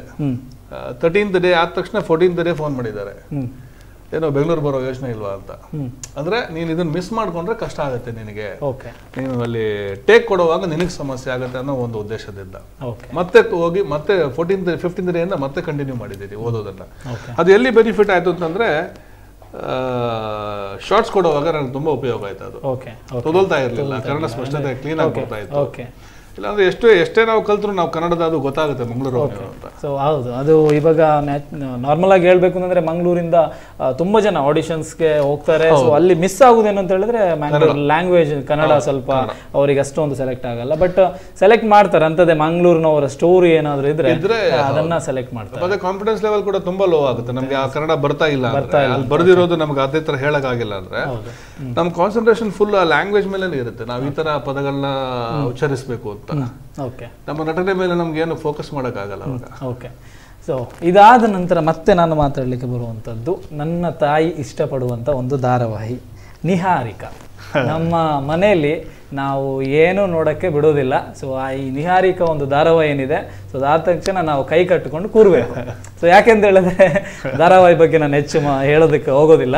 ಸೊ ನಮ್ಮ ಗೃಹಿಣಿಯರು ಮತ್ತೆ ಕೋಪ ಮಾಡ್ಕೊಳ್ಬೋದು. ಸೊ ಈಗ ನಿಹಾರಿಕಾ ಧಾರಾವಾಹಿ ಬಗ್ಗೆ ಏನ್ ಹೇಳಲಿಕ್ಕೆ ಇಷ್ಟಪಡ್ತೀರಾ? ನಿಹಾರಿಕಾ ಆಕ್ಚುಲಿ ನಾನು ಆ ಟೈಮಲ್ಲಿ ಸಿನಿಮಾಗಳು ತುಂಬಾ ಬರ್ತಾ ಇತ್ತು. ನಾನು ವಿನು ಸರ್ಗೆ ಇಲ್ಲ ಸರ್ ಇನ್ನು ಬೇಡ ಸಿನಿಮಾ ಇದು ಸೀರಿಯಲ್ ಬೇಡ ಇತ್ತು ಕಷ್ಟ, ಯಾಕಂದ್ರೆ ಡೇಟ್ಸ್ಗಳು ಸಮಸ್ಯೆ ಆಗುತ್ತೆ. ಆಮೇಲೆ ಸಿನಿಮಾ ಆದ್ರೆ ಒಂದಿನ ಹಿಂದೆ ಮುಂದೆ ಮಾಡಬಹುದು, ಬಟ್ ಸೀರಿಯಲ್ ಏನಂದ್ರೆ ಎಪಿಸೋಡ್ಸ್ ಹೋಗ್ತಾ ಇರ್ಬೇಕು ಕಂಟಿನ್ಯೂಸ್ ಆಗಿ. ನಾನು ಒಂದಿನ ಇಲ್ಲ ಅಂತ ಹೇಳಿದ್ರೆ ಅಲ್ಲಿ ದೊಡ್ಡ ಸಮಸ್ಯೆ ಆಗುತ್ತೆ ಅಲ್ಲಿ. ಸೊ ಅದು ಸಮಸ್ಯೆ ಮಾಡಬಾರ್ದು ಅವ್ರಿಗೆ ಅನ್ನೋ ಒಂದು ದೃಷ್ಟಿಯಿಂದ ನಾನು ಇಲ್ಲ ವಿನು ಸರ್ ಇನ್ನು ಬೇಡ ಅಂತ ಇದ್ದೀನಿ ನಾನು ಅಂತ. ಬಟ್ ಕೊನೆಗೆ ಚಾನಲ್ ಅವರಿಲ್ಲ ಅವರನ್ನೇ ಮಾಡಿಸಿ ಆಡಿಷನ್ ಕೊಟ್ಟಿದ್ದೆ, ಹೇಗೆ ಅವರನ್ನೇ ಮಾಡಿಸಿದ್ದು. ಫುಲ್ ಸ್ಟೈಲ್ ಎಲ್ಲ ಚೇಂಜ್ ಇತ್ತು, ಗೆಟಪ್ ಚೇಂಜ್ ಇತ್ತು, ವಿಲನಿಶ್ ಕ್ಯಾರೆಕ್ಟರ್. ಇದರಲ್ಲಿ ಕೂಡ ನೆಗೆಟಿವ್ ಕ್ಯಾರೆಕ್ಟರ್ ನನಗೆ ಇಷ್ಟ ಇದ್ದದ ಕ್ಯಾರೆಕ್ಟರ್. ಸೊ ಮಾಡೋಣ ಅಂತ ವಿನು ಸರ್ ಅಂದ್ಮೇಲೆ ಅಲ್ಲಿ ಏನೋ ಒಂದು ಕಲಿಯಕ್ಕೆ ಸಿಗುತ್ತೆ, ನನಗೆ ಏನೋ ಹೊಸದಿರುತ್ತೆ ಕಲಿಯಕ್ಕೆ. ಇವಾಗ ಇಲ್ಲಿ ಏನಾದ್ರು ಇಲ್ಲೂ ಕೂಡ ಇದೆ ನಿಮ್ದು ಅಂದ್ರೆ ಸಾಲ್ಟ್ ಅಂಡ್ ಪೆಪ್ಪರ್ ಲುಕ್ ಅನ್ನು ಅವರು ಬಯಸಿದ್ರ ಅದನ್ನೇ ಅದೇ ಬೇಕು ಅಂತ ಹೇಳಿದ್ರ? ಓಕೆ, ಸೊ ಹಾಗಾಗಿ ಅವರು ಕೂಡ ಅದೇ ಎಕ್ಸ್ಪೆಕ್ಟ್ ಮಾಡಿದ್ರು, ನಿಮ್ಮ ಲುಕ್ ಕೂಡ ಅದಕ್ಕೆ ಕ್ಯಾರೆಕ್ಟರ್ಗೆ ಮ್ಯಾಚ್ ಆಗಿತ್ತು. ಸೊ ಇದಕ್ಕೂ ಕೂಡ ನಿಮಗೆ ಬೆಸ್ಟ್ ನೆಗೆಟಿವ್ ರೋಲ್ ಅವಾರ್ಡ್ ಕೂಡ ಸಿಕ್ಕಿದೆ. ಸೊ ಈ ಸಂದರ್ಭದಲ್ಲಿ ಸೊ ಹೇಗೆ ಅನ್ನಿಸ್ತು? ಅಂದ್ರೆ ನೀವು ಅಲ್ಲಿ ಬೇಡ ಅಂತ ಹೇಳಿದ್ರಿ, ಸೊ ಬೇಡ ಸರ್ ಇಲ್ಲಿ ಸ್ಟಾಪ್ ಮಾಡೋಣ ಅಂದ್ರೆ ಡೇಟಿಂಗ್ ಪ್ರಾಬ್ಲಮ್ ಅದೆಲ್ಲ ಅದೇ ಹೇಳಿದಾಗೆ ವಿನು ಬಳಂಜಿ ಅವರ ಸೆಟ್ ಅಲ್ಲಿ ವರ್ಕ್ ಮಾಡಿದ್ರೆ ನನಗೆ ಅಲ್ಲಿಂದ ಏನೋ ಒಂದು ಪ್ಲಸ್ ಆಗುತ್ತೆ, ನನಗೆ ಏನೋ ಒಂದು ಕಲಿಯಕ್ಕೆ ಸಿಗುತ್ತೆ ಹೊಸದು, ನನ್ನೇನೋ ಒಂದು ನಾಲೆಜ್ ಇಂಪ್ರೂವ್ ಆಗುತ್ತೆ, ನನ್ನ ನಟನೆ ಶೈಲಿಯಲ್ಲಿ ಏನೋ ಒಂದು ಬದಲಾವಣೆ ಆಗುತ್ತೆ, ಒಳ್ಳೇದಾಗುತ್ತೆ ಅನ್ನೋದೊಂದು ಗ್ಯಾರಂಟಿ ಇತ್ತು. ಅದು ಅವ್ರು ಎಷ್ಟರ ಮಟ್ಟಿಗೆ ನನ್ನನ್ನು ಬೆಟರ್ಮೆಂಟ್ ಮಾಡೋದು ಅಂದ್ರೆ ಅವಾರ್ಡ್ ಬರೋ ವರ್ಷ ನನ್ನ ತಂದು ನಿಲ್ಲಿಸ್ಬಿಟ್ರು ಅವರು. ಸೊ ಅವ್ರಿಗೆ ಎಷ್ಟು ಥ್ಯಾಂಕ್ಸ್ ಹೇಳಿದ್ರು. ನಾನು ಇವತ್ತು ಏನಿದ್ದೀನಿ, ಏನು ಮಾಡ್ತಾ ಇದ್ದೀನಿ, ಎಷ್ಟು ಏನೊಂದು ನಟನೆ ಅನ್ನೋದನ್ನ ಕ್ಯಾಮ್ರಾ ಮುಂದೆ ನಾನು ಏನು ಮಾಡ್ತೀನಿ ಮೇಕಪ್ ಹಚ್ಚಿ, ಅದು ಥ್ಯಾಂಕ್ಸ್ ಅವ್ರಿಗೆ ಹೇಳ್ಬೇಕು. ಸೊ ಇವಾಗ ನಿಮ್ಮದು ನಿಹಾರಿಕಾದಲ್ಲಿ ಸೊ ವಿಲನ್ ರೋಲ್ ಅಂದರೆ ನೆಗೆಟಿವ್ ರೋಲನ್ನು ಮಾಡಿದ್ರಿ. ಇವಾಗ ಕ್ಯಾಶುವಲ್ ಆಗಿ ನಾನೊಂದು ಪ್ರಶ್ನೆಯನ್ನು ಕೇಳೋದಾದ್ರೆ, ಇವಾಗ ನೀವು ನಿಮ್ಮ ಫ್ಯಾನ್ಸ್ಗಳು ಯಾರಾದರೂ ನಿಮ್ಮನ್ನು ಅಂದರೆ ನಿಹಾರಿಕಾ ಧಾರಾವಾಹಿಯ ಮುಖಾಂತರ ನಿಮ್ಮನ್ನು ಅಂದರೆ ಒಂದು ಐಡೆಂಟಿಫೈ ಮಾಡ್ತಾರೆ, ನಿಹಾರಿಕಾ ಧಾರಾವಾಹಿಯಲ್ಲಿ ನೆಗೆಟಿವ್ ರೋಲಲ್ಲಿ ಇರುವಂಥವ್ರು. ಇವಾಗ ಸಾಧಾರಣವಾಗಿ ಮನೆಯಲ್ಲಿ ನೋಡುವಂಥವ್ರು ವಿಲನನ್ನು ಕಂಡ್ರೆ ಉರಿದು ಬೀಳ್ತಾರೆ. ಹೌದು, ಅಂದರೆ ಯಾವ್ದಾದ್ರು ಒಂದು ಧಾರಾವಾಹಿ ಆಗ್ತಾ ಇರಬೇಕಾದ್ರೆ ಬಂದ ಇವನು, ಸೊ ಈ ರೀತಿ ಒಂದು ಬೈಯುವಂಥದ್ದೆಲ್ಲ ಇರುತ್ತೆ. ಇವಾಗ ನಿಮಗೆ ನೇರವಾಗಿ ಒಂದು ಭೇಟಿ ಆದಾಗ ಅವರ ಎಕ್ಸ್ಪ್ರೆಷನ್ ಹೇಗಿರುತ್ತೆ ಒಂದು ಫ್ಯಾನ್ಸ್ಗಳಿದ್ದು, ಅಭಿಮಾನಿಗಳು? ನನಗೆ ಸಂತೋಷ ಏನಂತಂದ್ರೆ ಝೀ ಲವಲವಿಕೆ ಆಗಿರ್ಲಿ, ನಿಹಾರಿಕೆ ಆಗಿರ್ಲಿ, ನನ್ನ ಹತ್ರ ಬಂದ ಆಡಿಯನ್ಸ್ ನನಗೆ ಹೇಳೋದು, ಸರ್ ಹೀರೋಗಿಂತ ನಿಮ್ಮನ್ನು ಇಷ್ಟಪಡ್ತೀವಿ ನಾವು. ಓಕೆ, ಅದು ತುಂಬಾ ಸಂತೋಷ ತರ್ತಾ ಇತ್ತು. ಓಕೆ, ಕೆಲವರು ಕೋಪನೂ ಮಾಡ್ಕೊಂಡಿದ್ದಾರೆ ನೆಗೆಟಿವ್ ನಿಹಾರಿಕಾ ಕ್ಯಾರೆಕ್ಟರ್ ನೋಡಿ. ಅದು ಇನ್ನೂ ಸಂತೋಷ. ಯಾಕೆಂತಂದ್ರೆ ನಾನು ನೆಗೆಟಿವ್ ಆಗಿ ನಾನು ಪೋರ್ಟ್ರೇ ಮಾಡಿದೀನಿ ಅಂತ ಅರ್ಥ. ಸೊ ಅಂದ್ರೆ ನೆಗೆಟಿವ್ ಅವರಿಗೆ ಅವರ ಮನಸ್ಸಿಗೆ ಟಚ್ ಆಗಿದೆ ಅಂತ ಅರ್ಥ. ಅಂದ್ರೆ ವಿಲನ್ ರೂಪದಲ್ಲೇ ನೋಡ್ತಾ ಇದ್ದಾರೆ. ಹೌದು, ನಾನು ಅದು ನೆಗೆಟಿವ್ ಪಾತ್ರ ಮಾಡಿ ಅವ್ರನ್ನ ಪ್ರೀತಿಯಿಂದ ಇಷ್ಟಪಟ್ರೆ ನಾನು ಪಾತ್ರ ನಿಭಾಯಿಸಿಲ್ಲ ಕರೆಕ್ಟ್ ಆಗಿ, ನಾನು ಚೆನ್ನಾಗಿ ಮಾಡಿಲ್ಲ. ಅವ್ರು ದ್ವೇಷಿಸಬೇಕು, ಯಾಕಂದ್ರೆ ನಾನು ವಿಲನ್, ನಾನು ಆವಾಗ ನಾನು ಕನೆಕ್ಟ್ ಆಗಿದ್ದೀನಿ ಅವ್ರಿಗೆ. ನನ್ನ ಪಾತ್ರ ಮಾಡಿದಕ್ಕೂ ಒಂದು ಸ್ಯಾಟಿಸ್ಫ್ಯಾಕ್ಷನ್. ಸೊ ಏನು ನಾನು ಪಾತ್ರ ಮಾಡಿದ್ದೀನಿ ಅವರಿಗೆ ನೆಗೆಟಿವ್ ಮುಖಾಂತರನೇ ಸಿಕ್ಕಿದೆ. ಸೊ ಅಲ್ಲಿ ನನ್ನನ್ನು ವಿಲನ್ ತರನೇ ನೋಡಿದ್ದಾರೆ ಅಂತ ಆಯ್ತು. ಸೊ ಆದ್ರೆ ಇವಾಗ ಬಂದು ಮಾತಾಡಿಸುವಂತ ಸಂದರ್ಭದಲ್ಲಿ ಜಾಸ್ತಿ ಆಗಿದೆ, ನೀವೀಗ ಹೇಳಿದ್ರಿ. ಸೊ ಹೀರೋ ಪಾತ್ರಕ್ಕಿಂತ ನಿಮ್ಮನ್ನೇ ನಾವು ತುಂಬಾ ಇಷ್ಟಪಡ್ತೇವೆ ಅಂತ. ಸೊ ಬೈದಿರುವಂತದ್ದು ಏನಾದ್ರೂ ಇದೆಯಾ? ಸೊ ನಿಮ್ಮ ಹತ್ರ ಬಂದು ಹೀಗೆ ನಿಹಾರಿಕದ ಯಾವುದೋ ಒಂದು ಸೀನ್ ಏನಾದ್ರೂ ಇದ್ರೆ ಸೊ ಅಲ್ಲಿ ಅಭಿನಯಿಸಿ ಹಾಗೆ ಯಾಕೆ ಮಾಡಿದ್ರಿ ಸರ್? ಸೊ ಈ ರೀತಿ ತುಂಬಾ ಕೇಳ್ತಾರೆ. ಲವಲವಿಕೆಯಲ್ಲಿ ಒಂದು ತುಂಬಾ ಸ್ಟ್ರಿಕ್ಟ್ ಫಾದರ್ ನಾನು. ಫಿಟ್ ಆಗಿ ಫಿಟ್ನೆಸ್ ತುಂಬಾ ಇಂಪಾರ್ಟೆನ್ಸ್ ಕೊಡ್ತಾ ಇದ್ದೆ. ಬೆಳಿಗ್ಗೆ 5 ಗಂಟೆಗೆ ಎದ್ದು ಕಷಾಯ ಕುಡಿಬೇಕು, ವರ್ಕೌಟ್ ಮಾಡಬೇಕು, ಟೈಮ್ ಟು ಟೈಮ್ ಮೊಬೈಲ್ ಎಲ್ಲ ರಾತ್ರಿ ಇಟ್ಟು ಮಲಗಬೇಕು, 9 ಗಂಟೆಗೆ ಮೊಬೈಲ್ ಇಡಬೇಕು ಅಂತ ಎಲ್ಲರೂ ಮನೆಯವ್ರು ಒಂದ್ ಕಡೆ ಇಡಬೇಕು. ಮಕ್ಕಳಿಗೆ ತುಂಬಾ ಸ್ಟ್ರಿಕ್ಟ್. ಅವನಿಗೆ ಏನೋ ಮಾಡಲಿಂಗ್ ಅಲ್ಲಿ ಫ್ಯಾಷನ್ ಇದ್ರಲ್ಲಿ ಏನೋ ಮಾಡ್ಬೇಕು ಅಂತ ಇರುತ್ತೆ ಲಕ್ಷ್ಮಣ್ಗೆ. ಬಟ್ ಇಲ್ಲ, ನೀನು ವಕೀಲ್ ಲಾಯರೇ ಆಗ್ಬೇಕು ಅಂತ. ಯಾಕಂದ್ರೆ ಲಾಯರ್ ಆಗ್ಬೇಕು ನನ್ನ ಆಸೆ ಇತ್ತು, ನನಗೆ ಆಗಕ್ಕಾಗಿಲ್ಲ. ನಾನು ಪಬ್ಲಿಕೇಶನ್ ನಡೆಸ್ತಾ ಇರ್ತೀನಿ.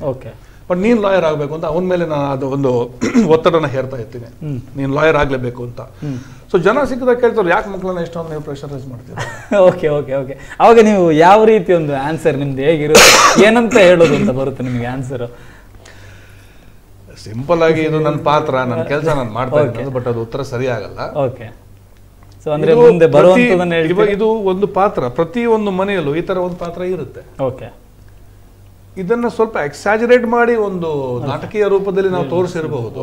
ಬಟ್ ಈ ಒಂದು ಪಾತ್ರ ಎಲ್ಲರ ಮನೆಯಲ್ಲೂ ಇರುತ್ತೆ. ನಮ್ಮ ಮನೆಯಲ್ಲೂ ಇತ್ತು. ನಮ್ಮ ತಾಯಿ ಇದ್ರು ಹೀಗೆ ಸ್ಟ್ರಿಕ್ಟ್ ಆಗಿ.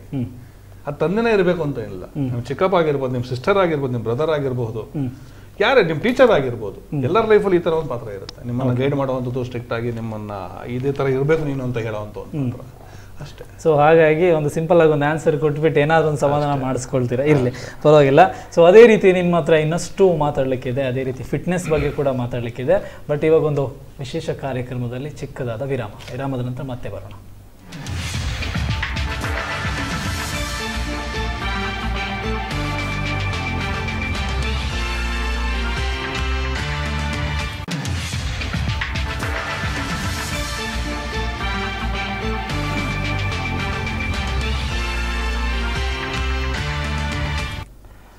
ಬ್ರೇಕ್ನ ನಂತರ ಭರ್ಜರಿ ವಿಲನ್ ದೀಪಕ್ ಶೆಟ್ಟಿ ವಿಶೇಷ ಕಾರ್ಯಕ್ರಮಕ್ಕೆ ಸ್ವಾಗತ. ಅದೇ ರೀತಿ ದೀಪಕ್ ಶೆಟ್ಟಿ ಅವರು ನಮ್ಮ ಜೊತೆ ಇದ್ದಾರೆ.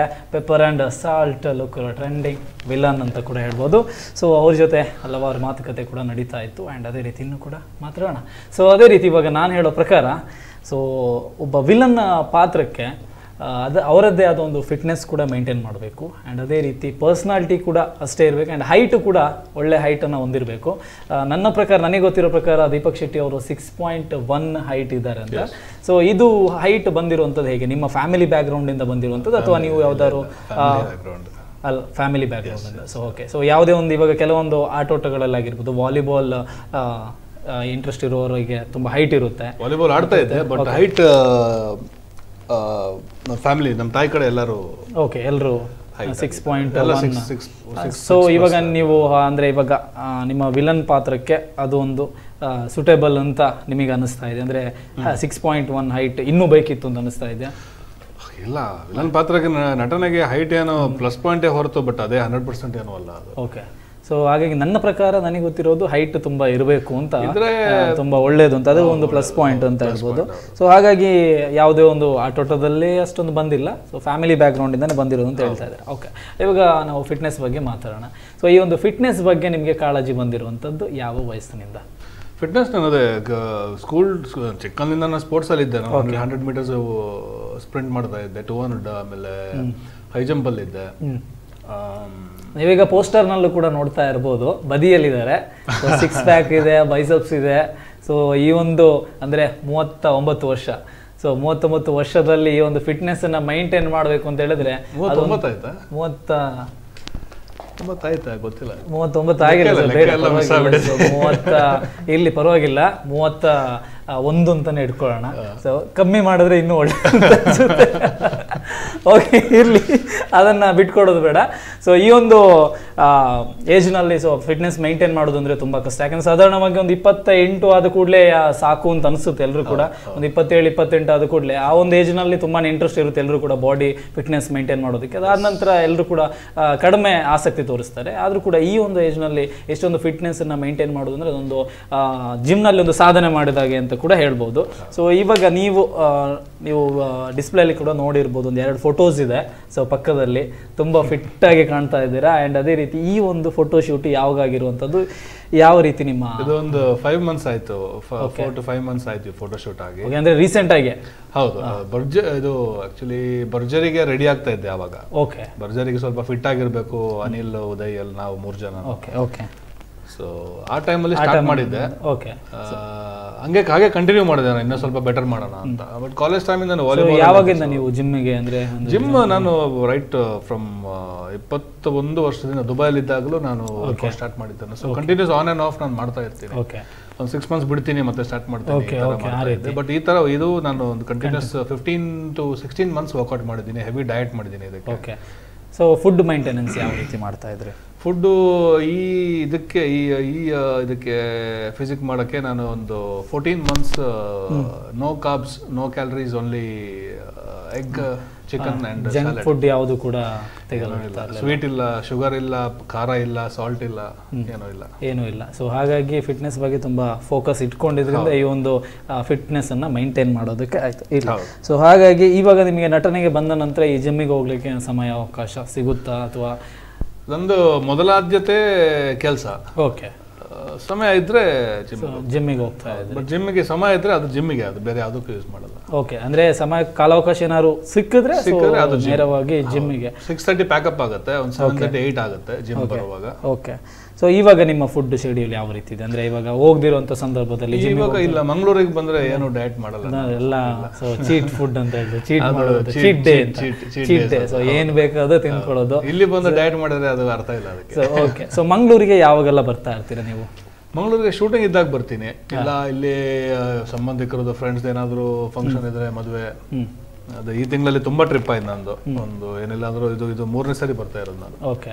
ಸೊ ಮಂಗಳೂರು ಅಂದ್ರೆ ಶೂಟಿಂಗ್ ಸಂದರ್ಭದಲ್ಲಿ ಮತ್ತೆ ಏನಾದ್ರು ಒಂದು ಅಸುತ್ತಮ ಸದ್ಗಮ ಇಲ್ಲೇ ಶೂಟಿಂಗ್ ಮಾಡಿರೋದು ಮೂಡುಬಿದ್ರಲ್ಲಿ. Okay okay okay. ಸೊ ಅದ್ರ ಬಗ್ಗೆನೂ ಕೂಡ ಮಾತಾಡೋದಕ್ಕಿದೆ. ಆ್ಯಂಡ್ ಅದೇ ರೀತಿ ಇವಾಗ ನಿಮಗೆ ಮಂಗಳೂರು ಬಗ್ಗೆ ಅಂತ ಹೇಳ್ಬೇಕಾದ್ರೆ ಮಂಗಳೂರಿನಲ್ಲಿ ಯಾವ ಒಂದು ಫುಡ್ ನಿಮಗೆ ಅಂದ್ರೆ ತುಂಬಾ ಇಷ್ಟ ಆಗಿರೋದು ಮಂಗಳೂರಿನವರಾಗಿ? ನನಗೆ ನಗು ಬರ್ತಾ ಇದೆ, ಗೊತ್ತಿಲ್ಲ ಓಕೆ. ಮರವಾಯಿ ಸುಕ್ಕ ಇಷ್ಟ. ಓಕೆ. ಸೊ ಮರವಾಯಿ ಸುಕ್ಕ, ನೀರ್ ದೋಸೆ ಜೊತೆ ಚಿಕನ್ ಕರಿ, ಮಂಗಳೂರಿನ ಫುಡ್. ಓಕೆ. ಸೊ ತುಂಬಾ ಇಷ್ಟಪಡ್ತೀನಿ. ತುಂಬಾ ಇಷ್ಟ. ಮತ್ತೆ ಕೋಳಿ ರೊಟ್ಟಿ ನಮ್ ತಾಯಿ ಮಾಡಿದಾಗ ಇಷ್ಟ ಇತ್ತು, ಬಟ್ ಅವ್ರು ಮಾಡಿದ ತರ ನನಗೆ ಇವಾಗ ಯಾರು ಅಷ್ಟು ಇಷ್ಟ ಆಗ್ತಾ ಇಲ್ಲ. ಓಕೆ. ಅದು ಆ ಟೇಸ್ಟ್ ಬರ್ತಾ ಇಲ್ಲ ನನಗೆ ಎಲ್ಲಿ ಮಾಡಿದ್ರು. ಓಕೆ. ಸೊ ಹಾಗಾಗಿ ಅಂದ್ರೆ ಅದು ಸ್ವಲ್ಪ ದೂರ ಆಗಿದೆ ಮನಸ್ಸಿಂದ ಇವಾಗ. ಬಟ್ ಮರವಾಯಿ ನಮ್ಮ ಮಿಥುನ್ ಫೋನ್ ಮಾಡಿದವ್ರ ತಾಯಿ ಚೆನ್ನಾಗಿ ಮಾಡ್ತಾರೆ, ಸೊ ಅಲ್ಲಿ ಹೋಗ್ತೀನಿ ನಾನು ಮರವಾಯಿ ತಿನ್ಬೇಕು ಅನ್ನಿಸ್ದಾಗ. ಓಕೆ.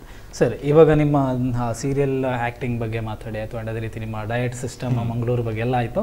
ಸೊ ಇವಾಗ ನಾವು ಸಿನಿಮಾ ಕ್ಷೇತ್ರಕ್ಕೆ ಬಂದರೆ, ಸೊ ನಿಮಗೆ ಪ್ರಥಮವಾಗಿ ಸಿಕ್ಕಿರುವಂಥ ಚಾನ್ಸ್, ಒಂದು ಸಿನಿಮಾದಲ್ಲಿ ನಟನೆ ಮಾಡಲಿಕ್ಕೆ ಪ್ರಥಮವಾಗಿ ಸಿಕ್ಕಿರುವಂಥ ಸಿನಿಮಾ ಯಾವುದು ಮತ್ತು ಆ ಒಂದು ಚಾನ್ಸ್ ಹೇಗೆ ಬಂತು? ಝೀ ಅವ್ರದ್ದು ಝೀ ಮ್ಯೂಸಿಕ್ ಅವಾರ್ಡ್ಸ್ ನಡೀತಾ ಇತ್ತು ಬೆಂಗಳೂರಲ್ಲಿ. ಓಕೆ. ಸೊ ಝೀ ಅದಕ್ಕೆ ಹೋಗಿದ್ದೆ ಆ ಶೋಗೆ. ಅಲ್ಲಿ ಫೋಟೋಸ್ ತೆಗಿತಾ ಇದ್ವಿ ಇದು ಆಡಿಟೋರಿಯಂ ಆಚೆ. ನಂದಕಿಶೋರ್ ಸರ್ ಬರ್ತಾ ಇದ್ರು, ಡೈರೆಕ್ಟ್ರು. ಅವಾಗ ಒಂದು 3 hit super hit cinema ಕೊಟ್ಟಿರೋಂಥ director. Sir ಒಂದು ಫೋಟೋ ಬೇಕು ಅಂದೆ. ಅವ್ರ ಜೊತೆ ಫೋಟೋ ಅಂದೆ. ಇಲ್ಲ ಫೋಟೋ ಎಲ್ಲ ಬೇಡ ಅಂದ್ರು. ನನಗೆ ಒಂಥರ ಅನ್ಸ್ಬಿಡ್ತು, ಎಲ್ಲಿ ಬೇಜಾರು ಮಾಡ್ಬಿಟ್ರೆ ಇಷ್ಟು ಡೈರೆಕ್ಟರ್ಗೆ ನಾನು. ಫೋಟೋ ಎಲ್ಲ ಬೇಡ, ನೀವು ನಾಳೆ ನನ್ನ ಆಫೀಸಿಗೆ ಬರ್ತಾ ಇದ್ದೀರಾ ಅಂತ. ನನ್ಗೆ ಏನ್ ಹೇಳ್ಬೇಕು ಅಂತ ಕನ್ಫ್ಯೂಸ್ ಆಗ್ಬಿಟ್ಟು. ಅಂದ್ರೆ ಫಸ್ಟ್ ನನಗೆ ಅದೊಂದು ಗಿಲ್ಟ್ ಫೀಲಿಂಗ್ ಇತ್ತು, ಅಯ್ಯೋ ಬೇಜಾರು ಮಾಡ್ಬಿಟ್ರೆ ಅಂತ. ನೆಕ್ಸ್ಟ್ ಈ ಸರ್ಪ್ರೈಸ್ ಕೊಡ್ತಾ ಇದ್ದಾರೆ, ಆಫೀಸ್ ಬರ್ತಾ ಇದೀನಿ ಅಂದ್ರೆ ಏನೋ ಒಂದು ಕೆಲಸ, ಏನೋ ಒಂದು ಇರ್ಬೋದು, ಸಿನಿಮಾದಲ್ಲಿ ಏನೋ ಒಂದು ಕೆಲಸ ಇದೆ ಅಂತ. ಅದು ಏನ್ ಕೆಲಸ ಅದು ಆಮೇಲೆ ನೋಡೋಣ. ಬಟ್ ನಂದಕಿಶೋರ್ ಸಿನಿಮಾ ಅಂದ್ರೆ ದೊಡ್ಡ ವಿಚಾರ ಅದು ನಾನು ಟ್ರೈ ಮಾಡಿಲ್ಲ. ಭಗವಂತ ಅವನಾಗಿ ಬಂದು ಕೊಡ್ತಾ ಇದ್ದಾನೆ ನನಗೆ ಅಂತ. ಒಂದು ಫೋಟೋಗೆ ಚಾನ್ಸ್ಗೋಸ್ಕರ ಹೋಗಿ ಒಂದು ಸಿನಿಮಾ ಗಿಟ್ಟಿಸ್ಕೊಂಡಾಗ ಆಯ್ತು. ಸೊ ಟೈಗರ್ ಅನ್ನೋ ಸಿನಿಮಾದಲ್ಲಿ ಒಂದು ನೆಗೆಟಿವ್ ಪಾತ್ರ. ಓಕೆ. ಸೊ ಟೈಗರ್ ನಿಮ್ಮ ಪ್ರಥಮ ಸಿನಿಮಾ ಅಂದ್ರೆ ಅದು ಗ್ಯಾಪ್ ಆದ ನಂತರ ಪ್ರಥಮ ಸಿನಿಮಾ ನನ್ನ ನೀನೇ ಅಂತ ಶಿವಧ್ವಜ್ ಅವರದು. ಅದು 2006 ಅಲ್ಲಿ 7 ಏನೋ ಮಾಡಿರೋದು. ಅದರಲ್ಲಿ ಯಾವ ರೀತಿ ಇತ್ತು ನಿಮ್ಮ ಸಪೋರ್ಟಿಂಗ್ ಕ್ಯಾರೆಕ್ಟರ್ ಇವ್ರ ಜೊತೆ, ಧ್ಯಾನ್ ಜೊತೆ.